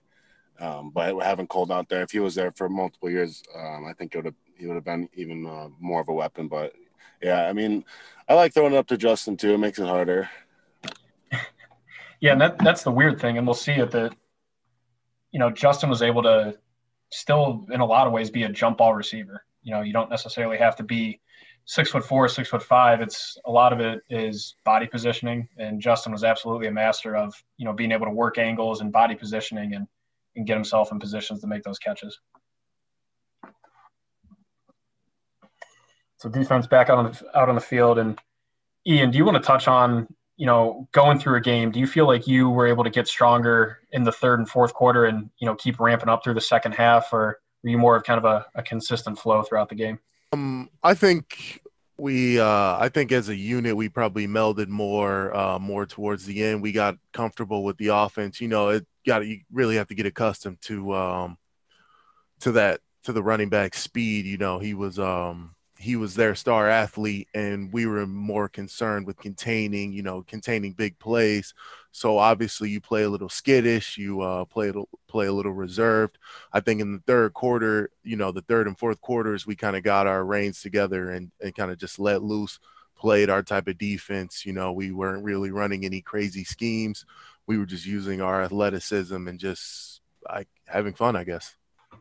So this was another punt where we didn't necessarily pull out our full punt block that we had schemed up. But I guess just overall in general, Coach Debs, is this a game where you feel the need to pull out maybe some more unique, aggressive plays, whether it be a trick play on offense, a block punt on special teams? Do you feel like, the stakes necessitate that, or is it more of a, you can't necessarily plan for it, you just go for whenever the moment calls for it?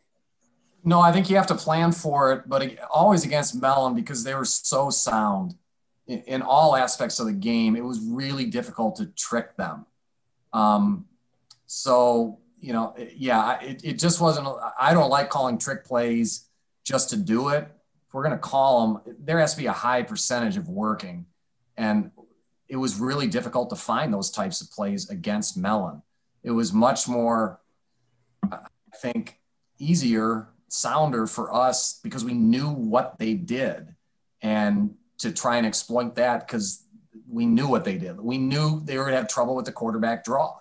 It's just because of how they played their base defense, and our quarterback was a great runner. So those things made more sense to me than just trying to throw something out there to trick them, because they're smart kids that they don't get as we are. That's what made the game so much fun, because we had similar types of players, played similar styles of football. Yeah, Bocce, is that something that you saw as well? Can you see that, the similarities between us and Mellon, maybe not as much as we'd like to admit, but is it a similar type of player that they have on their side? I'd say so. I think our guys, especially in this year, were a lot more athletic on the defensive side of the ball going against them. I mean, Cam Brown's probably the best guy blocked in 4 years, as well as, button heads with Ian or Justin and Banathy. But those guys, I mean, they're very similar to us. They were smart. They played sound football. So you weren't going to catch, 3 guys in the C gap, or you weren't going to get all those easy plays like Coach Deb was saying where you get a break. I mean, you had to beat them straight up. And I think we were overall more athletic and a little bit stronger, but that could be open to interpretation depending on who you ask. And Burke, I'll ask you the same question I asked Ian. Do you feel like you get stronger as the game goes? Are you a guy that needs 15, 20 carries and you're going to, settle into a rhythm and really try and wear down a defense as you get into the third and fourth quarter? I don't know. That's a tough question. I mean, I think getting into a rhythm is always great. But I mean, I just think it depends on the game. Like if the defense is good in those passes, I mean, I think that's great. That's great to throw. And if runs are available, that's great also. But I think it's just dependent on the flow of the game. I don't think getting into a rhythm is too much of my style. One thing people might notice, and this will definitely be more of a week-to-week thing, but I think in general, our offense doesn't necessarily use the traditional passing game involving the running back. Coach Schlesch, is that something that you guys have historically done, where it's more of the, traditional running back role versus flaring them out, running more screens and I guess bubble routes like some other offenses might? It really depends on our personnel. one of the schemes that we had done best over the course of the season in particular was a boot concept out of two back. And we threw to our back quite a bit in the flat, and occasionally we would wheel him. But there are occasions where we will want to max protect with the back and take our shots downfield with the other four receivers, depending on the personnel that we have in the game. But no, we have a decent mix of plays that are, the primary or the first read is to a back in the flat. It's going to be dependent on our personnel. And because of the defense that Mellon played, they played a lot of man. They had the backs covered. So again, you really couldn't trick them with play action, or they were just going to run with the backs. So it really wasn't in our game plan this week to do that, except we had a special play off of boot that we never sent Burke out. And we faked it to him and sent him up the sideline. And you'll see that one coming up. We called it twice. One time, Jacob, I'm sad to say, did not do the right thing. And then the next time he did, and he was wide open. Yep. We have a big play here, and I think it's worth running this one back. Rob, do you want to walk me through, your thoughts as we come out and empty here, and you see that Justin's got probably a favorable matchup, and he ends up being double covered, but you're still able to thread the ball in there for a touchdown. I remember on this play just throwing it as far as I can to the pylon. I can't remember what the play call was, or if I think he was my first look, and I saw him have a step, and I just gave him a chance and threw it to the pylon. Yeah, well, whatever you were shooting for, I think you nailed it. Pretty much a perfect throw there, especially considering double coverage. Justin, how difficult is it to have a linebacker split out there on you, and then knowing that a safety's over the top? Yeah, it was definitely a weird look. I actually didn't think this ball was going to go to me. I kind of was just running a decoy route because I saw that there were two guys over the top. But as soon as I turned my head, I saw Rob throw the ball, just try to make a play, and it worked out perfectly. Threw a perfect ball. I think I nodded to him before just to give him a heads up, just throw it my way a little bit. Now, if we could be honest for a second, how many plays a game do you look at the quarterback and nod and say that you're going to be open on this route? It's got to be at least 80% of them. And I'm sure there's 4 other guys on the field doing the same thing, right? Oh, yeah, for sure. We all want a little slice of the pie. Every receiver says they're open after every possession. Absolutely. And here you can see from the back view, he's peeking to Hurd. Mm-hmm. And Hurd's guy kind of collisioned him and kind of grabbed him. And then he goes outside and just what he said, he just wings it. And the safety just couldn't get back there in enough time. And part of it is because you have Zach Hurd going up the seam. He's got to respect that. So it was tough having Zach and Justin on the same side running vertical routes. That's no easy task to defend. Yeah, and I think if you asked Hurd, he would have loved to get in the box score and have a couple catches. But team concept, there's I don't know how many plays, 10, 12 plays in here that you can see Zerd is attracting a lot of attention. He had a huge year, a couple big catches. I know Teal, he absolutely, lit up the field and had a couple long touchdowns. So super valuable having him being able to run up the seam and take the attention away. And then, Rob having good eye discipline, whether it was an intentional or just kind of a reaction, but, at least moves the safety off the line a little bit and able to thread the ball in there to Justin. And sometimes on those throws, it's going to be, one or half a step that's going to make the difference. I think Zach set a record this year for yards per catch. He was well into the 20s. Yeah, it was crazy. And I think, going back what we've talked on kind of throughout, he was definitely a unique skill set. He was a track guy. He's absolute burner. And I can say he made me feel very slow and inadequate plenty of times. So Rob was definitely able to find the times when he had single location. God forbid they put a linebacker or safety on him. It's just not going to work out. And, throughout the year, course of 10 games and 2 playoff games, Zerd was a problem for a lot of defenses, a lot of different types of players, and a lot of different schemes still weren't able to tie him down. Just didn't necessarily show up in the box score in this game. Just to catch up on the scoreboard, score is now 27-17, Case Western. We are into the 4th quarter. And again, there's going to be a flurry of points coming here. See if they're able to hit a big play to Prather down the middle, and credit to Adrian Cannon, able to run him down. And doesn't necessarily happen here, but we can think too, the year before where Westminster was inside the 5-yard line and the score might be inevitable, but you never know what's gonna happen on the goal line. So to the extent that you can keep guys out and force them to punch it in, if not, you're gonna have guys like Justin McMahon that are gonna recover a fumble and at that time make a season-saving play. So credit to Adrian there being able to chase him down to at least make the offense work for it. Like we got Luke Bedell in the game now. I know Christus was kind of in and out in the second half with injuries, I think to his shoulder, some part of his arm. Luke, do you want to touch on, whether it was difficult to come in and get up to game speed? I know you were in on special teams and that kind of gave you a little flavor, but how tough is it to drop right into the defense like this? I think, Kevin and Adrian also, like the whole game, were kind of in and out. So I was kind of filling in for both of them wherever they needed a little bit of a break. But yeah, it's definitely tough to, especially down the red zone, to just come right in and with a high pressure situation to make plays. But you just got to, trust your technique, trust the game plan, trust the coaches are going to put you in a good spot and, hopefully you go out there and make plays. So, I wasn't really too worried about getting in the game and, the position I was in, just trusting my technique and hopefully I can make a play. Yeah, well, you definitely come up with a big play in overtime, and there's another play that isn't necessarily a true defensive play, but we will touch on that when that comes as well. So Carnegie Mellon kind of, like I said, it's not necessarily a guarantee, especially with a tough defense like we have. It should be tough. It should get tougher as you get closer to the goal line. Banger's able to get around the corner here and find his way to the end zone. So that'll make it, with the extra point, 27-24. You can see Ian wasn't real happy with the defense there, but it's tough when they hit a big play like that. It's tough. You set yourself up for failure, as I'm sure Coach Miller can attest. It's with games like this, when you have just a couple guys that are, for all intents and purposes, a home run hitter, whether it's Banger the linebacker or Prather the wide receiver, it's tough. You got to try and limit those run plays over 10 yards and pass plays over 20 yards.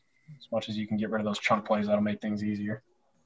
Yeah, that goal line stand, that was tough. I know the week before we had a similar scenario against Westminster. We had 3 really great plays, and then on 4th down we gave up a score, and same thing happened here. So that's really tough from a defensive standpoint to have 3 really good plays and then force a 4th down where they go for it and then give up a score.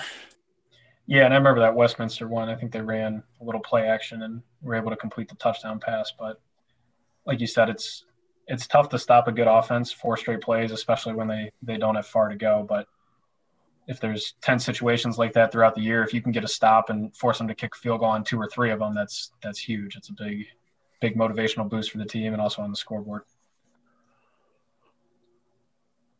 Yeah, Cody, you served as our kick returner throughout the year.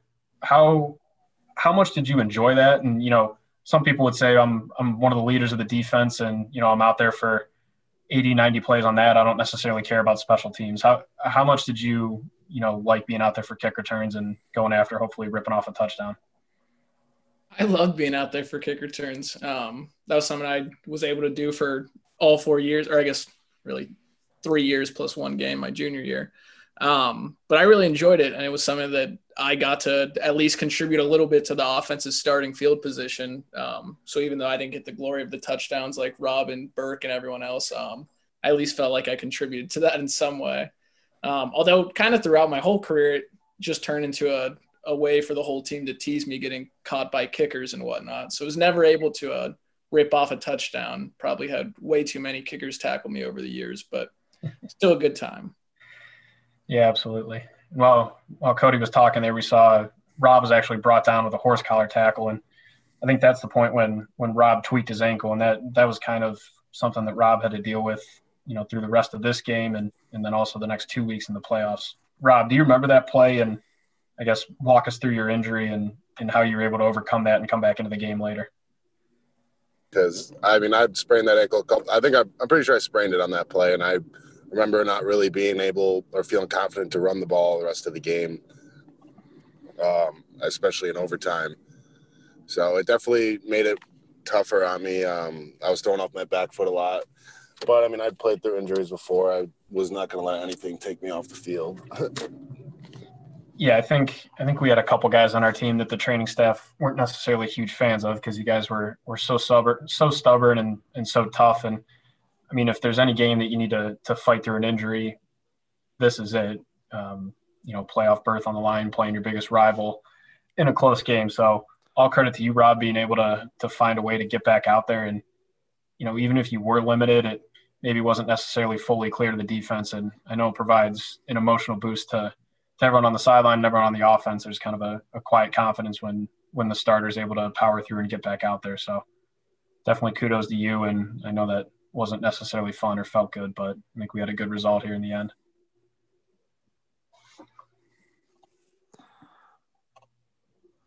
So Bocce, we're into the fourth quarter here. At this point, can you see it in the eyes of the D linemen? Are you guys feeling pretty confident about the work you've put in over 3.5 quarters and what you have in front of you for the remainder of the game? We were feeling good, but the game was still close, so we weren't feeling that good yet. As you can see, Ryan Coolidge in, and obviously we get a new quarterback in. It's obviously some worries, but we trusted Coolidge and everyone here, so we're just trying to continue to do our job. And like I said earlier, Carnegie Mellon did not quit. They played up until the final blow of the whistle on every single play. And you can tell I started noticing probably about a quarter ago, they're starting to get a little chippy, and they're really trying to start to do things to, get in our heads and try to disrupt us any way they can. And I know it probably can't be fun getting the ball run all over you, and probably, defense giving up more than a couple touchdowns is probably not very fun for them, but they weren't going to quit, and we knew they weren't. So just a reminder, a little catch-up. Case is up 27-24 midway through the fourth quarter, starting to come down to crunch time. Coach Miller, does your defensive game plan change at all as we get down towards later in the game, and perhaps Carnegie is going to get a little more pass happy than they have earlier at different points? No, I think with the score being what it was at the time, that we still expected them to have a balanced attack and still use the run and the pass to try to move the ball. I'm not a huge believer in changing things with what you do necessarily, just always based on the score of the game. It's too many times you see teams soften up and give up big leads. I think you need to go with what got you in the position to where you're at. With it only being a 3-point game, we knew we were still going to have to be able to stop both the run and the pass. Never see another group tackle. Just speaking to basically the defensive culture of, are we capable of making a tackle with one guy? Yes. Do we expect to make the tackle with one guy? You can't go into it with that mindset. You need to assume that the tackle is going to be missed. We need 11 hats running to the ball, and especially with a bigger guy like Kuhn, the tight end, having our two middle linebackers being able to smother him there and get him down to the ground is crucial, especially at this point in the game. They're able to hit another big pass to number one, and he was definitely their go-to receiver throughout the game. And I know in the week leading up to it, that's exactly what we knew. It's, I guess, a little frustrating for everyone involved when you know who they're going to, what the game plan is, and you're still not able to stop it defensively. And it's just a credit to the chemistry that they had on their offense and, the ability of that receiver there. So we see there, Ian, you picked up one of the, I guess, frequent double teams that you see. What was your approach on pass rush? You're obviously a big player in the run game, but how were you able to push the pocket and hopefully impact the quarterback a little bit as well? Basically, to maintain my gap for the most part, I didn't have a lot of ability to move around with gaps because we blitzed a lot. I don't know particularly this game that much, but my main responsibility was to push the pocket, double team or not, and maintain my gap just in case, due to all the talent they had, they could break a run at any point down the middle or down any of the A gaps. So my main ability, it was just pushing the pocket, trying to push the double team and push the offensive lineman in the quarterback's face, try to cause some interceptions, try to cause some QB hurries. Yeah, and we see here quarterback, whether he's rushed or not, able to make a borderline throw, and Cody Calhoun able to flash the athleticism. Cody, we won't give you credit for the pick. We'll give you credit for a great play and we'll call it a pass break up there. We'll maybe get the foot down next time, but able to get the Carnegie Mellon offense off the field. And, here's Fan breaking one big punt return. I think there might have been a flag that'll call it back, but yeah, this was when things started going crazy, because we had a block in the back here, and now instead of having the ball at the 43-yard line, it's back inside the 10, and I think there's under 5 minutes to go at this point, and then we drop the ball on the ground, and I mean things are like, oh man, what's going on? It kind of grew from there. And I remember hitting D-Fran on a sideline route. Rob threw it perfectly. D-Fran ran it great. And then we're like, okay, we're in better. We're good. And then Burke ripped off an 8-yard run. And I'm like, okay, man, let's just churn out first downs. And we got this game. And then all hell broke loose.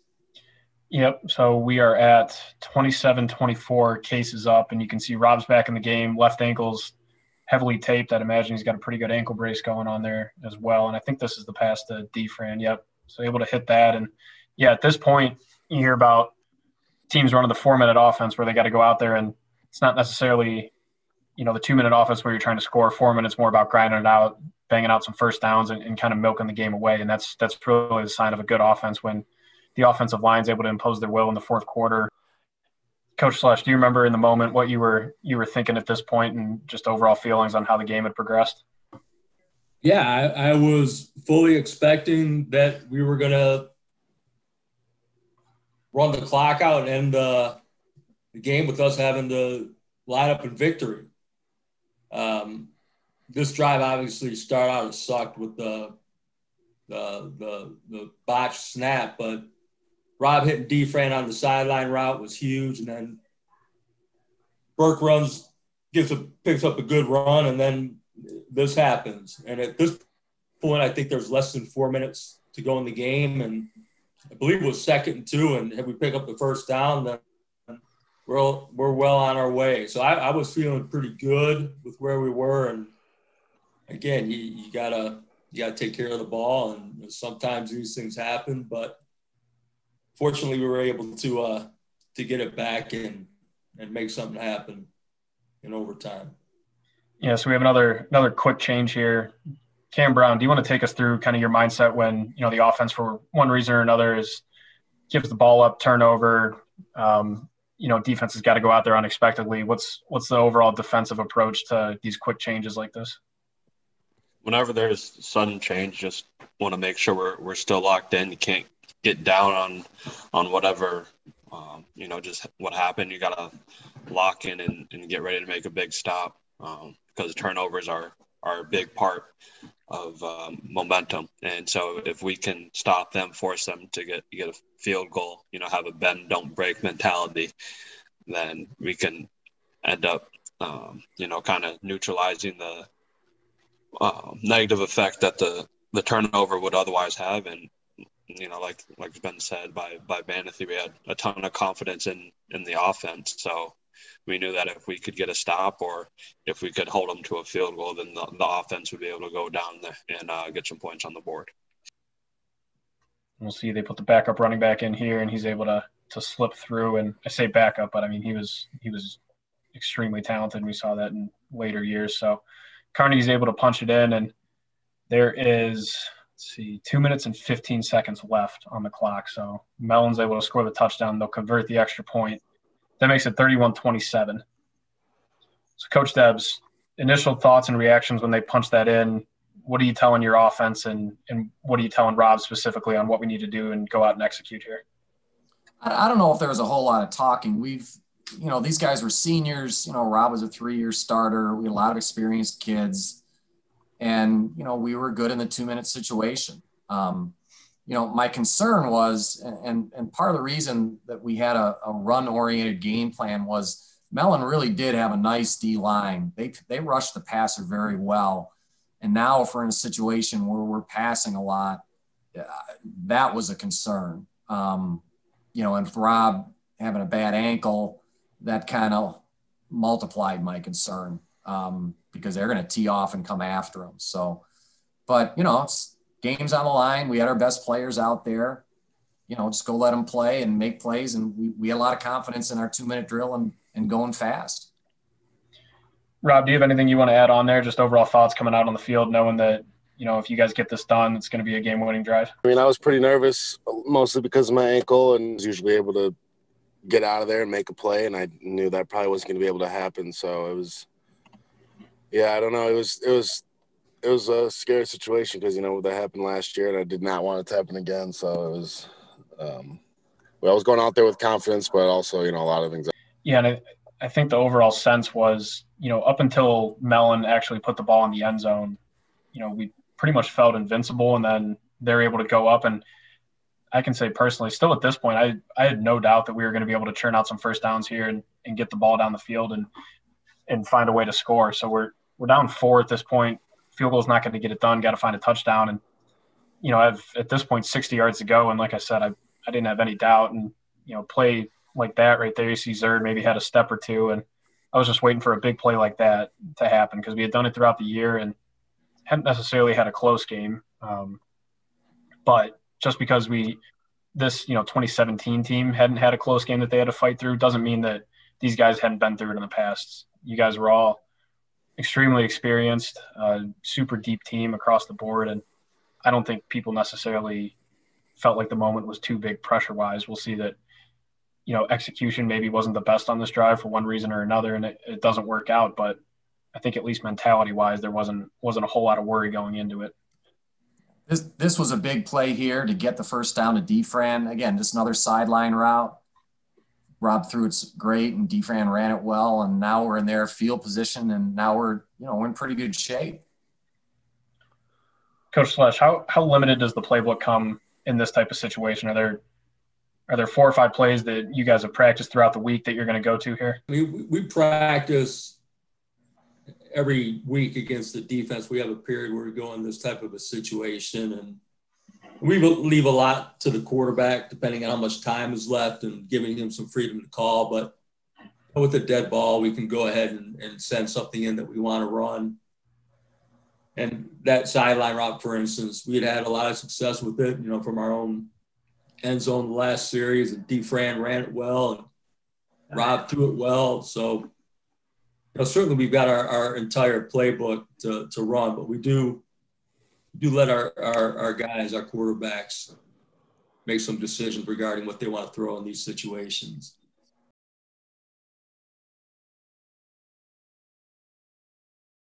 Go up to Jacob, run a wheel route to the boundary. And I'm not sure if we could have gotten this off because of the blitz, and Rob wouldn't be able to avoid it, but that put us in a bad situation. And now it's 3rd and 22, and now things are like, oh man, we got some problems here. 3rd down, lot. Looks like we're going deep to Zerd. Rob, what goes through your mind when you kind of let it go and it's a third down and the guy doesn't catch it? What's your thought process? I don't know. It was pretty tough in a situation like this because they're playing 20 yards back and just waiting for it. They knew we had to go deep, and I don't know. There wasn't a lot of opportunity, and it was tough. Yeah, this was the 4th down play, if I remember correctly, where we kind of fumbled it, and then it was almost like the end of the game. And this is the one time in my 3 years of playing with all you guys that I remember coming off the sidelines and seeing, Gage, Pig, Demo, Rob, even Burke, you guys, it was almost like this is it. This is the end. And obviously things did happen differently, but we had no other way. How did you guys feel after this? What is it like? My season, my career, my time playing football is over, or were you kind of holding on to any hope at all that there might be a comeback? Yeah, Coach, if you want to pause it here for a sec. I think initially for me, I'll keep it quick. I know I'm usually one of the ones who believes till the very end, but I think this moment I was getting I started to have those thoughts going through my mind, just like, this is it. And so that was kind of it was really frustrating because you're like, well, really can't do anything. They're in victory formation. So yeah, that was a really tough spot to be in, thinking, well, they're about to run up the clock and it's about to be over. Yeah, I think the timing was we were on the sideline trying to figure it out. We thought they would have to run one more play because it just wasn't timing up right. And it was just a matter of like 5 or 6 seconds, but they couldn't just kneel on it. And then, Bedell, do you want to tell them what happened here? Because this is the play. This is the play that gave us a chance. Yeah, I heard the head coach of Carnegie Mellon, you don't see it right now, but before he had told the quarterback, when you get the snap, take a few extra seconds before you take a kneel down. Because I think, like you said, they knew that they had to punt the ball eventually or run one more play. And I think he was trying to eliminate that. So I figured this is my one chance to go make a play, go get the ball back for our offense. So my mentality in this play was, let's go. Let me try and get the ball out, force a turnover somehow. Because I know on victory formation, there aren't really any blocking schemes because it's such a quick play. So I figured no one would really block me from the edge. And I was going after the ball, but it just worked out where I didn't get the ball out, but someone had pushed me there. He just went down before I got there. And then that kind of just ensued the kind of the craziness because I didn't think I did anything wrong because the quarterback was still up and was still a live target. Yeah. He was still up. There's no doubt. Yeah. You didn't. And the kid that eventually got the penalty, he had no idea what happened. He just saw you go after the quarterback. I'm sure he probably felt that the quarterback knelt. Yeah, he definitely did. He thought I had cheap shot him somehow. And yeah, he definitely just was about to, he thought I just hit his quarterback for no reason. But in reality, yeah, he was still up in the air. So I figured I can go get him and try and make a play. So, yeah. Coach Miller, do you remember our conversation on the sideline when all of that happened? I do. We were standing next to each other, kind of just saying, it's too bad. I think we made one too many mistakes to win a football game like this. And then the kid made the penalty, and you said to me, "Speaking of mistakes," and ran down, and we ended up calling a timeout at one point. Well, yes, but do you remember what you said to me right after that, in your way, when the referee was like explaining what was going on? I don't. Here's what you said. You goes, "Don't call a timeout." I know. The clock wasn't going to run. You're like, "Don't waste the timeout." I'm like, "I know." Thanks for checking on me, Warren. Always. Now, I guess just to recap that real quick, we were dead in the water. Carnegie Mellon was going to be able to run the clock out. We did not have enough timeouts to stop them. And like we've touched on, it was either going to be one play at the end or just another kneel down. They needed to burn a couple seconds. And by getting that personal foul penalty based on Luke's ingenuity, that stopped the clock, gave us basically another timeout. And now they're going to have to punt. So there's about 24 or 25 seconds left. Carnegie Mellon is up 4 points. Okay, so we have no timeouts left. We're going to get the ball with 15, 16 seconds left, best case scenario. Our quarterback's hobbled. We just had a fourth down play or drive that stalled. And this is when Coach Debs finally, turned around and looked at everybody and said, "We're going to go get it." And, different phrasing or however he said it. But this was the pump block. This is everybody's coming. We got 9 guys up on the line, and this is a fun group. It's a lot of defensive starters out there, a lot of our biggest, baddest dudes and emotional leaders. And I guess, Zach Lyon, going into this play, did you have any confidence that we were going to be able to get this done? Or, how did you feel just before this pump block happens? I just remember getting a big adrenaline rush because I thought the game was over. I mean, they were kneeling. We were dead in the water. I was kind of in denial. I was like, how did this happen? And all of a sudden, we're back in it. We got a chance. I mean, it's a really crappy chance, but we got a chance at least. I just remember being really excited. And also, I knew we had this block up our sleeves. We practiced this all week. So I knew we had at least a chance. So I was excited. And Coach, if you want to let this run and maybe play it back 2 or 3 times from both angles, just so people could see what actually happened. And, I don't know if it's hyperbole to say that this is maybe the biggest play in program history here.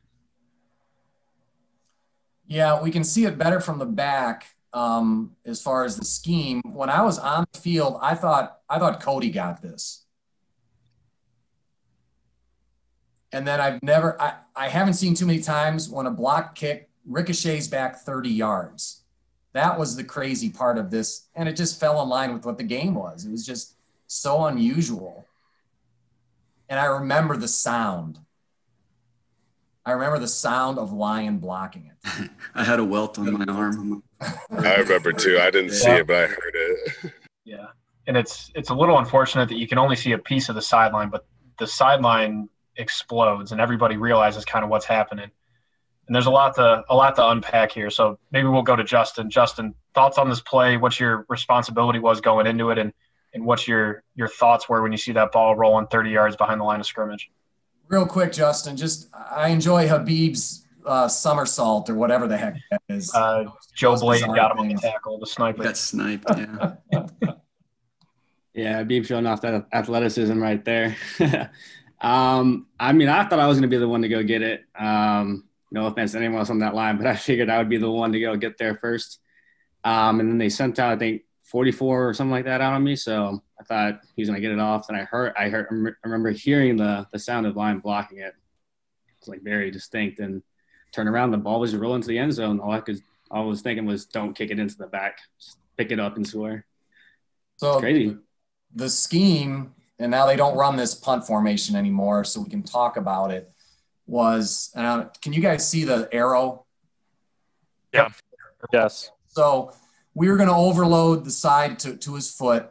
They had a tendency, they were a great directional punting team, and they had a tendency to kick right if they had a chance. Usually, if they were on a hash, they would kick into the boundary, but it was in the middle of the field. He liked kicking right. So we set the overload to the right, and what that was going to do was it was going to bring all of their wedge people to the right. And number 42 had to block the A gap. And that's where, I believe, Lion, that's where you came through, correct? Yep. And then Cody was single blocked by the center, and that's a difficult block. So those were the two guys we thought would have the best chance of blocking it. Everyone else was just sort of exploding off the line in case somebody made a mistake for Mellon. And if they didn't, we were just trying to push them back into the kicker. But it worked as we thought. Both Lion and Cody came through. I really thought Cody was going to get it. And because of the directional kick, Lion's hand was right there. Yeah, I really thought I was going to block it when I got through there. And then I didn't feel anything. And I was like, dang, like this sucks. But then I heard it hit Lion. I was like, oh, wait, okay. I actually didn't feel anything either. I just heard it too. I don't know why I didn't feel it, but I thought somebody else blocked it. Yeah, so a couple things that we can fill in here. One, that punt block and that play is on YouTube in several places. You can hear it with the sound. There's a couple videos of it, and it's very distinct. It sounds like almost like gunshot going off when it hits Zach's forearm. The other thing, for people that did not see Zach that day, we are not kidding when we say that he had a welt. He had a football welt on his forearm, and you could see it. I remember looking at it 20 minutes after when we were walking from the field to the locker room. So it was very clear that he got it. And yeah, that's the most amazing football play I've ever seen, with all the factors in, all the time, all the time considerations, the score, the stakes. That single play is the craziest thing I've ever seen or been a part of. So I guess just to clean up some of the housekeeping, that pump block happens with about 20 seconds left. That puts us up. We converted the extra point. It's now 34-31. Case Western is leading, again, with 20 seconds left. And Coach Lally, do you remember what the call was or what we were supposed to do on this kickoff? And then we can kind of get into what actually happened on this. Yeah, so we were headed down from the box, and then Luke made his play, and going back in, so we watched what happened up in the box, all the guys in the box, and I look at Coach Burke and I go, we probably need to plug the headsets back in because we're going to block this kick. So we end up blocking the kick, and after all said and done, we're trying to get everybody back on the headsets. Everyone's scrambling to put everything on. And so I'm like, Coach Dibs, you want to squib kick it? And everybody's on the field after we block it, and we got a 15-yard penalty. And basically, I was like, their return game's dangerous, and we both agree, let's squib it. So Coach Miller goes over to the kickers, and he's like, do you understand what we want from you? We want to kick it as hard as we can on the ground, and it didn't work out that way.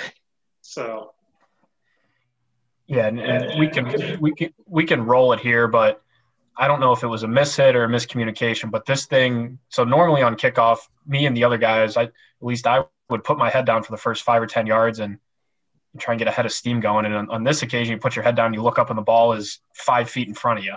And I know it was super confusing and panic time right there, but luckily we're able to get him on the ground, and wasn't exactly a fun sideline to head back to.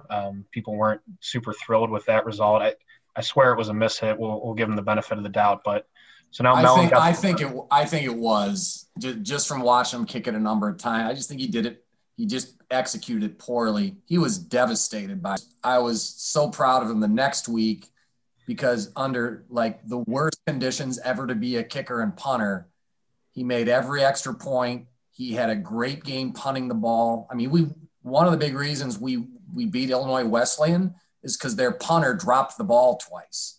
And he handled everything flawlessly, and I thought he had a great comeback. But for the next 10 minutes, he was devastated. And even after the game, I played with his father at John Carroll, and we were talking, and and he came over, and I'm trying to calm him down, and he said, "No, I'm just so glad we won because everyone would have hated me."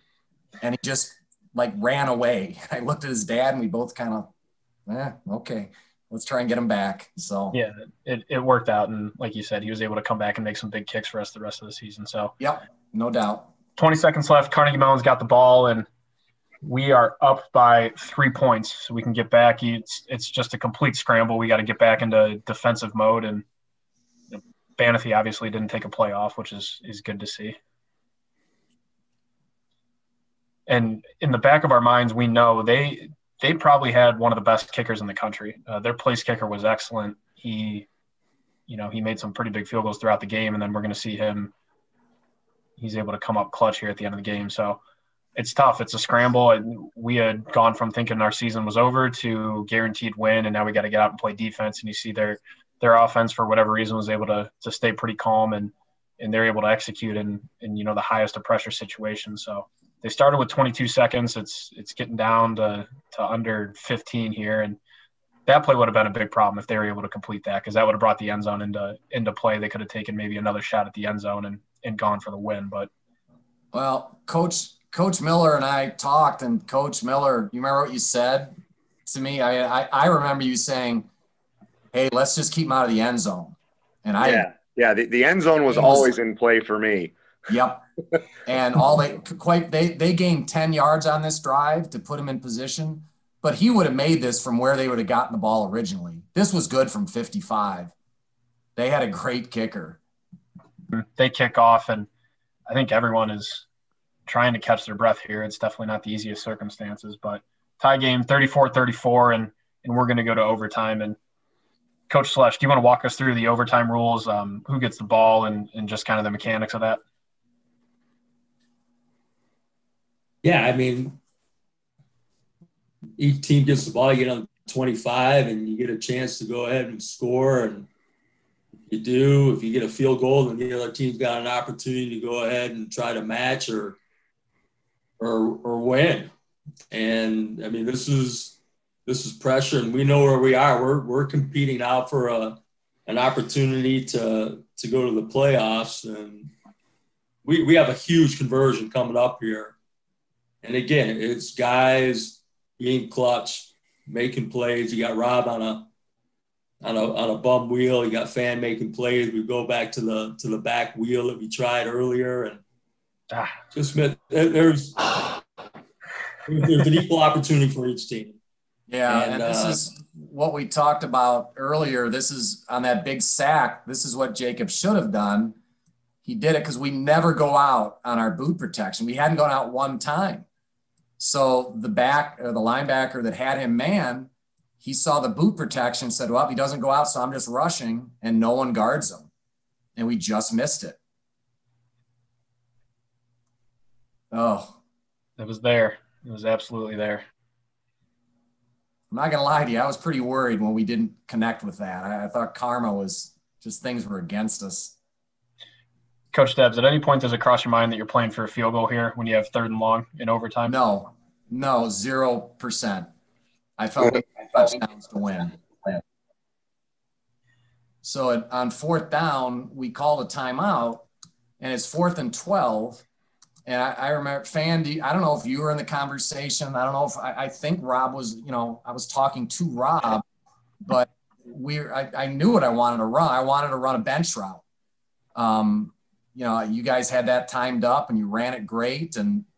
But a bench route is 12 yards back to 10. So that wouldn't have worked. So our comeback route was 15 yards coming back to 13. But we hadn't timed that really. So Rob did a great job of just taking one more hitch, to give Justin more time and throwing it. And it was perfect. The ball was perfect. Justin created separation. I mean, this was a huge play. And I don't think once during the year, Rob, do you remember running a comeback? No, I don't think so. It was always benches. And I mean, we ran it in practice. We do it in one-on-ones. But I remember releasing the ball and thinking there's no way he's going to catch this.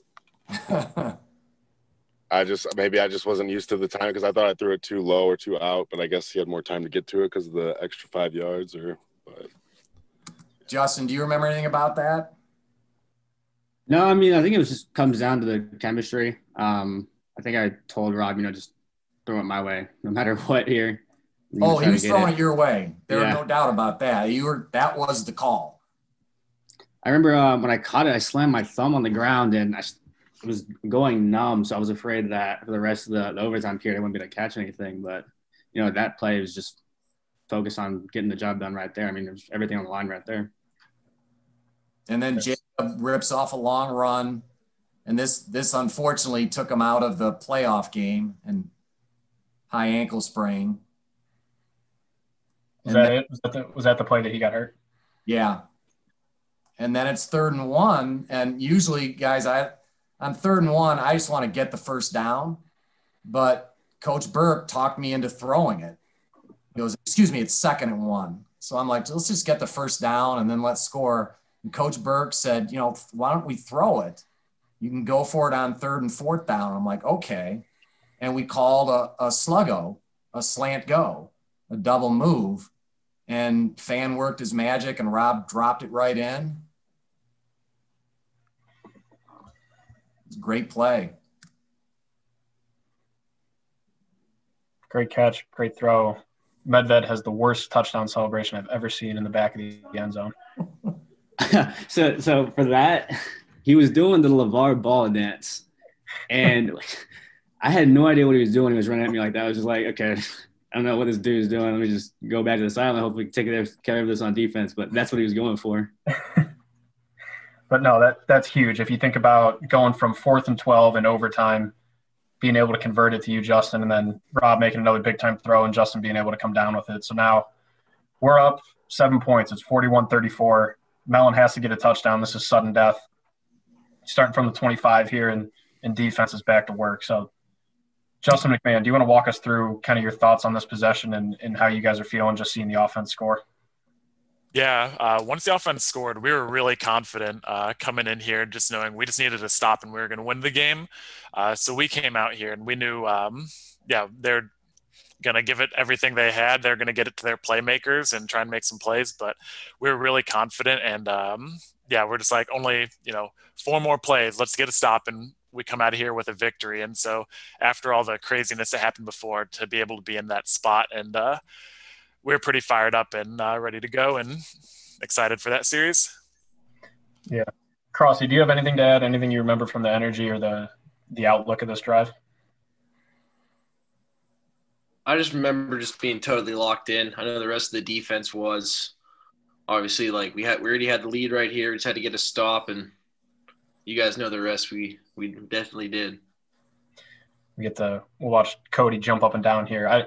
I don't see the pick, but Cody apparently thought he could have made this catch, and he's going to jump up and down and throw a little tantrum. And this looked like one of our first blitzes of the game here. We didn't blitz much at all. We were running a lot of our base coverage, I think, for most of the game because we were confident in that. But getting that pressure, I think, helped right there. We were feeling aggressive with Coach Miller was feeling aggressive out there. Yeah, and it hit my hand. So anytime it hits my hand, I feel like I should pick it off. And yeah, those temper tantrums happen pretty frequently with me. Love it. We'll call it passion. And then this play, they're going to complete a pass on 4th down. It's 4th and 6, maybe 7. They're going to complete a pass. Tackle's made. The ball ends up coming out. I'm still not really sure if the ground caused if it was coming out beforehand, but if he fumbles that, there's a clear recovery. Game would be over. The other part is the spot. The spot's a little sketchy. They end up saying the spot's good. They also say the ground caused the fumble. So kind of another roller coaster moment. We go from thinking we win. Andrew Lease actually takes his helmet off, which could have been a flag technically, but we avoid that one. They say the spot's good, 1st down. So they have 1st and 10 from the 15. Coach Miller, do you remember, I know your relationship with refs is pretty famous, but do you remember getting an explanation about this? Because the person that calls the ball down is the referee who is standing on the 38-yard line. No one else called the ball down. The side threw a beanbag down. The explanation was that the linesman on the other side had the spot. On Carnegie Mellon's side was what they told us. The guy right here that's not at the – how do you know where to spot the ball? Because the official on our sideline ruled it as a fumble. Yeah. He's coming down in there, and he said that the linesman on the opposite side had the spot. Yeah. And apparently looking at him coming in here, the spot is close. Yeah. Close was a nice way to put it. They had to get the 15, and apparently they got it, and the ground caused the fumble. So got to reload again. Thought the game was over. Got to come back and get back to executing. Boy, we make some great plays here, Coach Miller. I'm sorry, Andrew. I get so excited. Like, you know, here's Cam spilling the zone slam right outside, and Shannon. I mean, this running back is awesome, and he's in open space and just makes a tremendous play here. Great job. The guys were just so locked in and so focused, and I mean, I don't know if we played 8 better plays throughout the course of the game in a row than we did in these 8 plays of overtime. And again, just how locked in all 11 guys were. In this play here, everybody remembers Luke Bedell trying to slap the ball out of the guy's hand. You know, this is a play that I'll probably remember for the rest of my coaching career. I mean, we were going to double number 1 in the red zone. So that means someone had to be left alone by themselves. And in this particular play, it was Luke, and he did an unbelievable job and stepped up and, you know, did his job. And other than intercepting the ball, probably couldn't have done it much better than what he did. Should have been a pick. I definitely should have caught that one, honestly. Should have ended the game right there. We will take it. No, it's a testament to Luke, to your preparation and being able to jump in, and not necessarily have started throughout the year or even at the start of this game, but being able to come in and make a big play like that. And he knew he was on his own over there, and he stepped up and made a great play. Yep. So they got 3rd down here. Yeah. Able to chip away. Yep. Great job, because they wham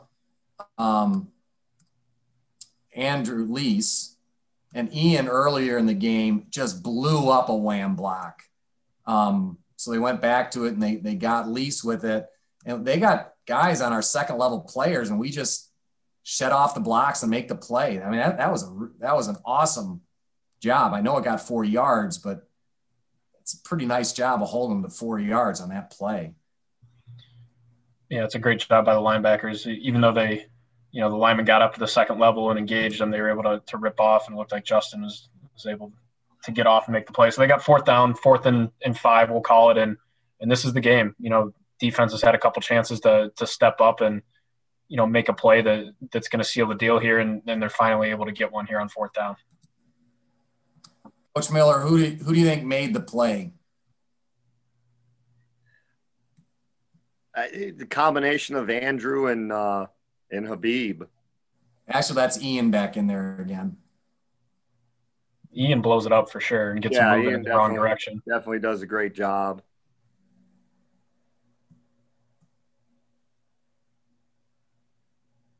Banathy sheds his block. No, it was a testament to how we played defense that year. It was everybody. Yeah, Habib came from the on their job. Side. Good call, good execution, great play. Obviously, I don't even know who you could give the tackle to on that play. There's 3-4 guys, definitely 11 hats running to the ball, and you see we're able to get the stop on 4th down in overtime, and that's game over. And I don't really know if we could ever tie it down to one word or one sentence to describe what we went through on that day or what we watched at the end, but somehow, some way, we're able to scrape together a win, and ended up being 41-34 for the final score. Case Western won, and we moved to 10-0, and that locked up a conference title, 2 conference titles with the UAA and the PAC, and then also a playoff berth. And the weird thing is, and a side note, Washington and Jefferson was also undefeated in the same conference. Scheduling rotation, I guess, gave them the true conference title. But I guess open to your guys' thoughts, especially defense and, even guys on the offense. What were you feeling in this moment? Maybe we'll start with Andrew Banathy. How did it feel to finally get that stop there at the end and seal the deal? All right. So I feel like I almost blacked out, right when that tackle was made. It was I just couldn't believe that it's finally over, and I can't believe that somehow we pulled out that win. But I knew we were going to win when we got that 4th down conversion on offense, and that's when I knew that we were going to win that game. When we had the willingness to go for it on 4th and long, and then get it, our defense was listen, our offense is able to do that. The least we can do is get a stop in the red zone. And, every single guy on that defense did it. And I think you see me at the end there, I literally fall on my knees and I give Cam a big hug after, because it just felt so good to just finally, enjoy that win, because we've been wanting that moment since the second we stepped on campus. Yeah, absolutely. Ian, I know you had touched on that you were maybe playing with a bum shoulder throughout this game, and obviously a long game. You guys were out there a lot. And I guess what was your immediate reaction in that moment? Is it a sense of relief, accomplishment? How are you feeling? Yeah, it was just, it was a sense of relief. I was, that's the shoulder I missed on. I couldn't grab on my arm. We was just complete adrenaline that we were playing with. My arm was basically, it was a dead limb towards the end of the game. And I couldn't get the full tackle, but I slowed him up enough, for the rest of our team to make it, and we could push through. It was just a surreal moment, just to finish the season undefeated, not taking a loss. It was amazing. I don't know what to they may even catch me jumping in this clip. I don't know how long this goes, but I don't usually jump on the football field that often, so that enough should show you. Maybe we'll shift to the offense. Jacob Burke, what are you thinking? Obviously, you suffered an injury there on the last offensive possession, but from the sideline, seeing the defense come through for the team and get the job done, what's your immediate reaction to that? Yeah, it was unbelievable. How just the roller coaster that we went on from the offense not getting that 4th down, and we're all sitting on the bench. I think we were just telling each other, it's been a great ride. Been a great 4 years, to the block punt, to the 4th down conversion on offense, to ultimately the touchdown, the defensive stop. It was just a roller coaster of emotions, and it was definitely one of the most exciting moments of my life, and it's definitely something that I'll never forget. Yeah, I think everyone would agree with that. Coach Debs, do you have anything that you want to add, just to, immediate reaction to seeing that again and thinking back to what you and your team felt in that moment? Yeah, the adrenaline's going now, to tell you the truth. from that last possession, from 4 minutes to go, it went from, oh man, what are we going to do? They scored. Okay, now how are we going to score? Thinking we're going to lose. And I remember vividly thinking, what am I going to say to these guys? What am I going to say to them? Because I felt so bad that 2 years in a row, we lost our opportunity to compete at a national level. And then the block kick. And then I was one of those guys that was out on the field. I caught myself about the numbers and turned around and like everyone was on the field. And I'm like, oh, this is my fault. And then the field goal to tie it. It was just elation and just so happy for our players who, this group of seniors, when they came in, we were bad. Our culture was bad. We were a bad football team and they changed that. So I was really happy that kind of their senior year, it just all came full circle from being in a program that had lost its way to a program that was one of the best in the country. And the senior class, they were the ones that made that happen. Yeah, I think you guys did a good job summing that up, and I'll provide just some additional wrap-up, some context on where we landed on the stats. Rob Kuda ended up throwing for 171 yards. Jacob Burke ran for 164 with a touchdown. Rob Kuda, quarterback, ran for 116 with a touchdown. Justin Fan, 6 receptions, 101 yards, 2 touchdowns, and the one in overtime. We had a pick by Banathy, a pick by McMahon, and 1 lonely punt block by Zach Lyon. And I guess Justin Fan also gets credit for a touchdown there. So, it's a crazy game. It's something that I know nobody on that team or nobody on the coaching staff will ever forget. That's the peak of my athletic career. And I still cannot believe that it happened that way. And I can't believe that we all got to, be a part of something like that. Just to provide some additional context, after this game, Case Western went on to qualify for the playoffs. We were lucky enough to be given a bid to go out to Illinois Wesleyan, take a nice little bus ride out there. We ended up defeating Illinois Wesleyan 28-0 in a first round. We'll call it upset. I don't think anyone in our locker room looked at it that way, but 28-0 over a higher ranked team. And then next week we drove down to Alliance, Ohio, and took on Mount Union. We unfortunately dropped that game 41-16, but for what it's worth, it was a 2-possession game there, at some point in the second half. So we gave them all that they could handle, and I think everyone looks back pretty fondly on those playoff memories. So that's our story. That is what I would call, I'm probably biased, the greatest game in Case Western Reserve University football history. Definitely maybe the top single play if you had to nail it down. And everyone on this call, everyone that we've heard from tonight was a part of that. They played a role, if you want to get dramatic, even from the first day they stepped on campus freshman year. It was all kind of building to that point for the seniors. And then the underclassmen that were able to contribute on that game were also able to keep that legacy going, use that momentum into later years. So Steve Bocci, do you have anything you want to add? Anything else you want to wrap up here with the guys? No, it was nice seeing everyone. Hope everyone's still doing well. Andrew did a great job. And like you said, that was a great summer. I mean, I wish I could bottle up that feeling I had on that day when I saw that punt be blocked and Fan return it. Because if we had that energy every day, life would be much better. I agree, Steve. Absolutely. So thank you to everyone for tuning in, parents, friends, alumni. Thank you for all the support that you gave us throughout that year, throughout all the careers of these guys. And, like we said, wish this could have been over a real football game at a normal homecoming, but I feel like this is a nice consolation prize. So thanks for sticking with us tonight. We appreciate the time, and go Spartans.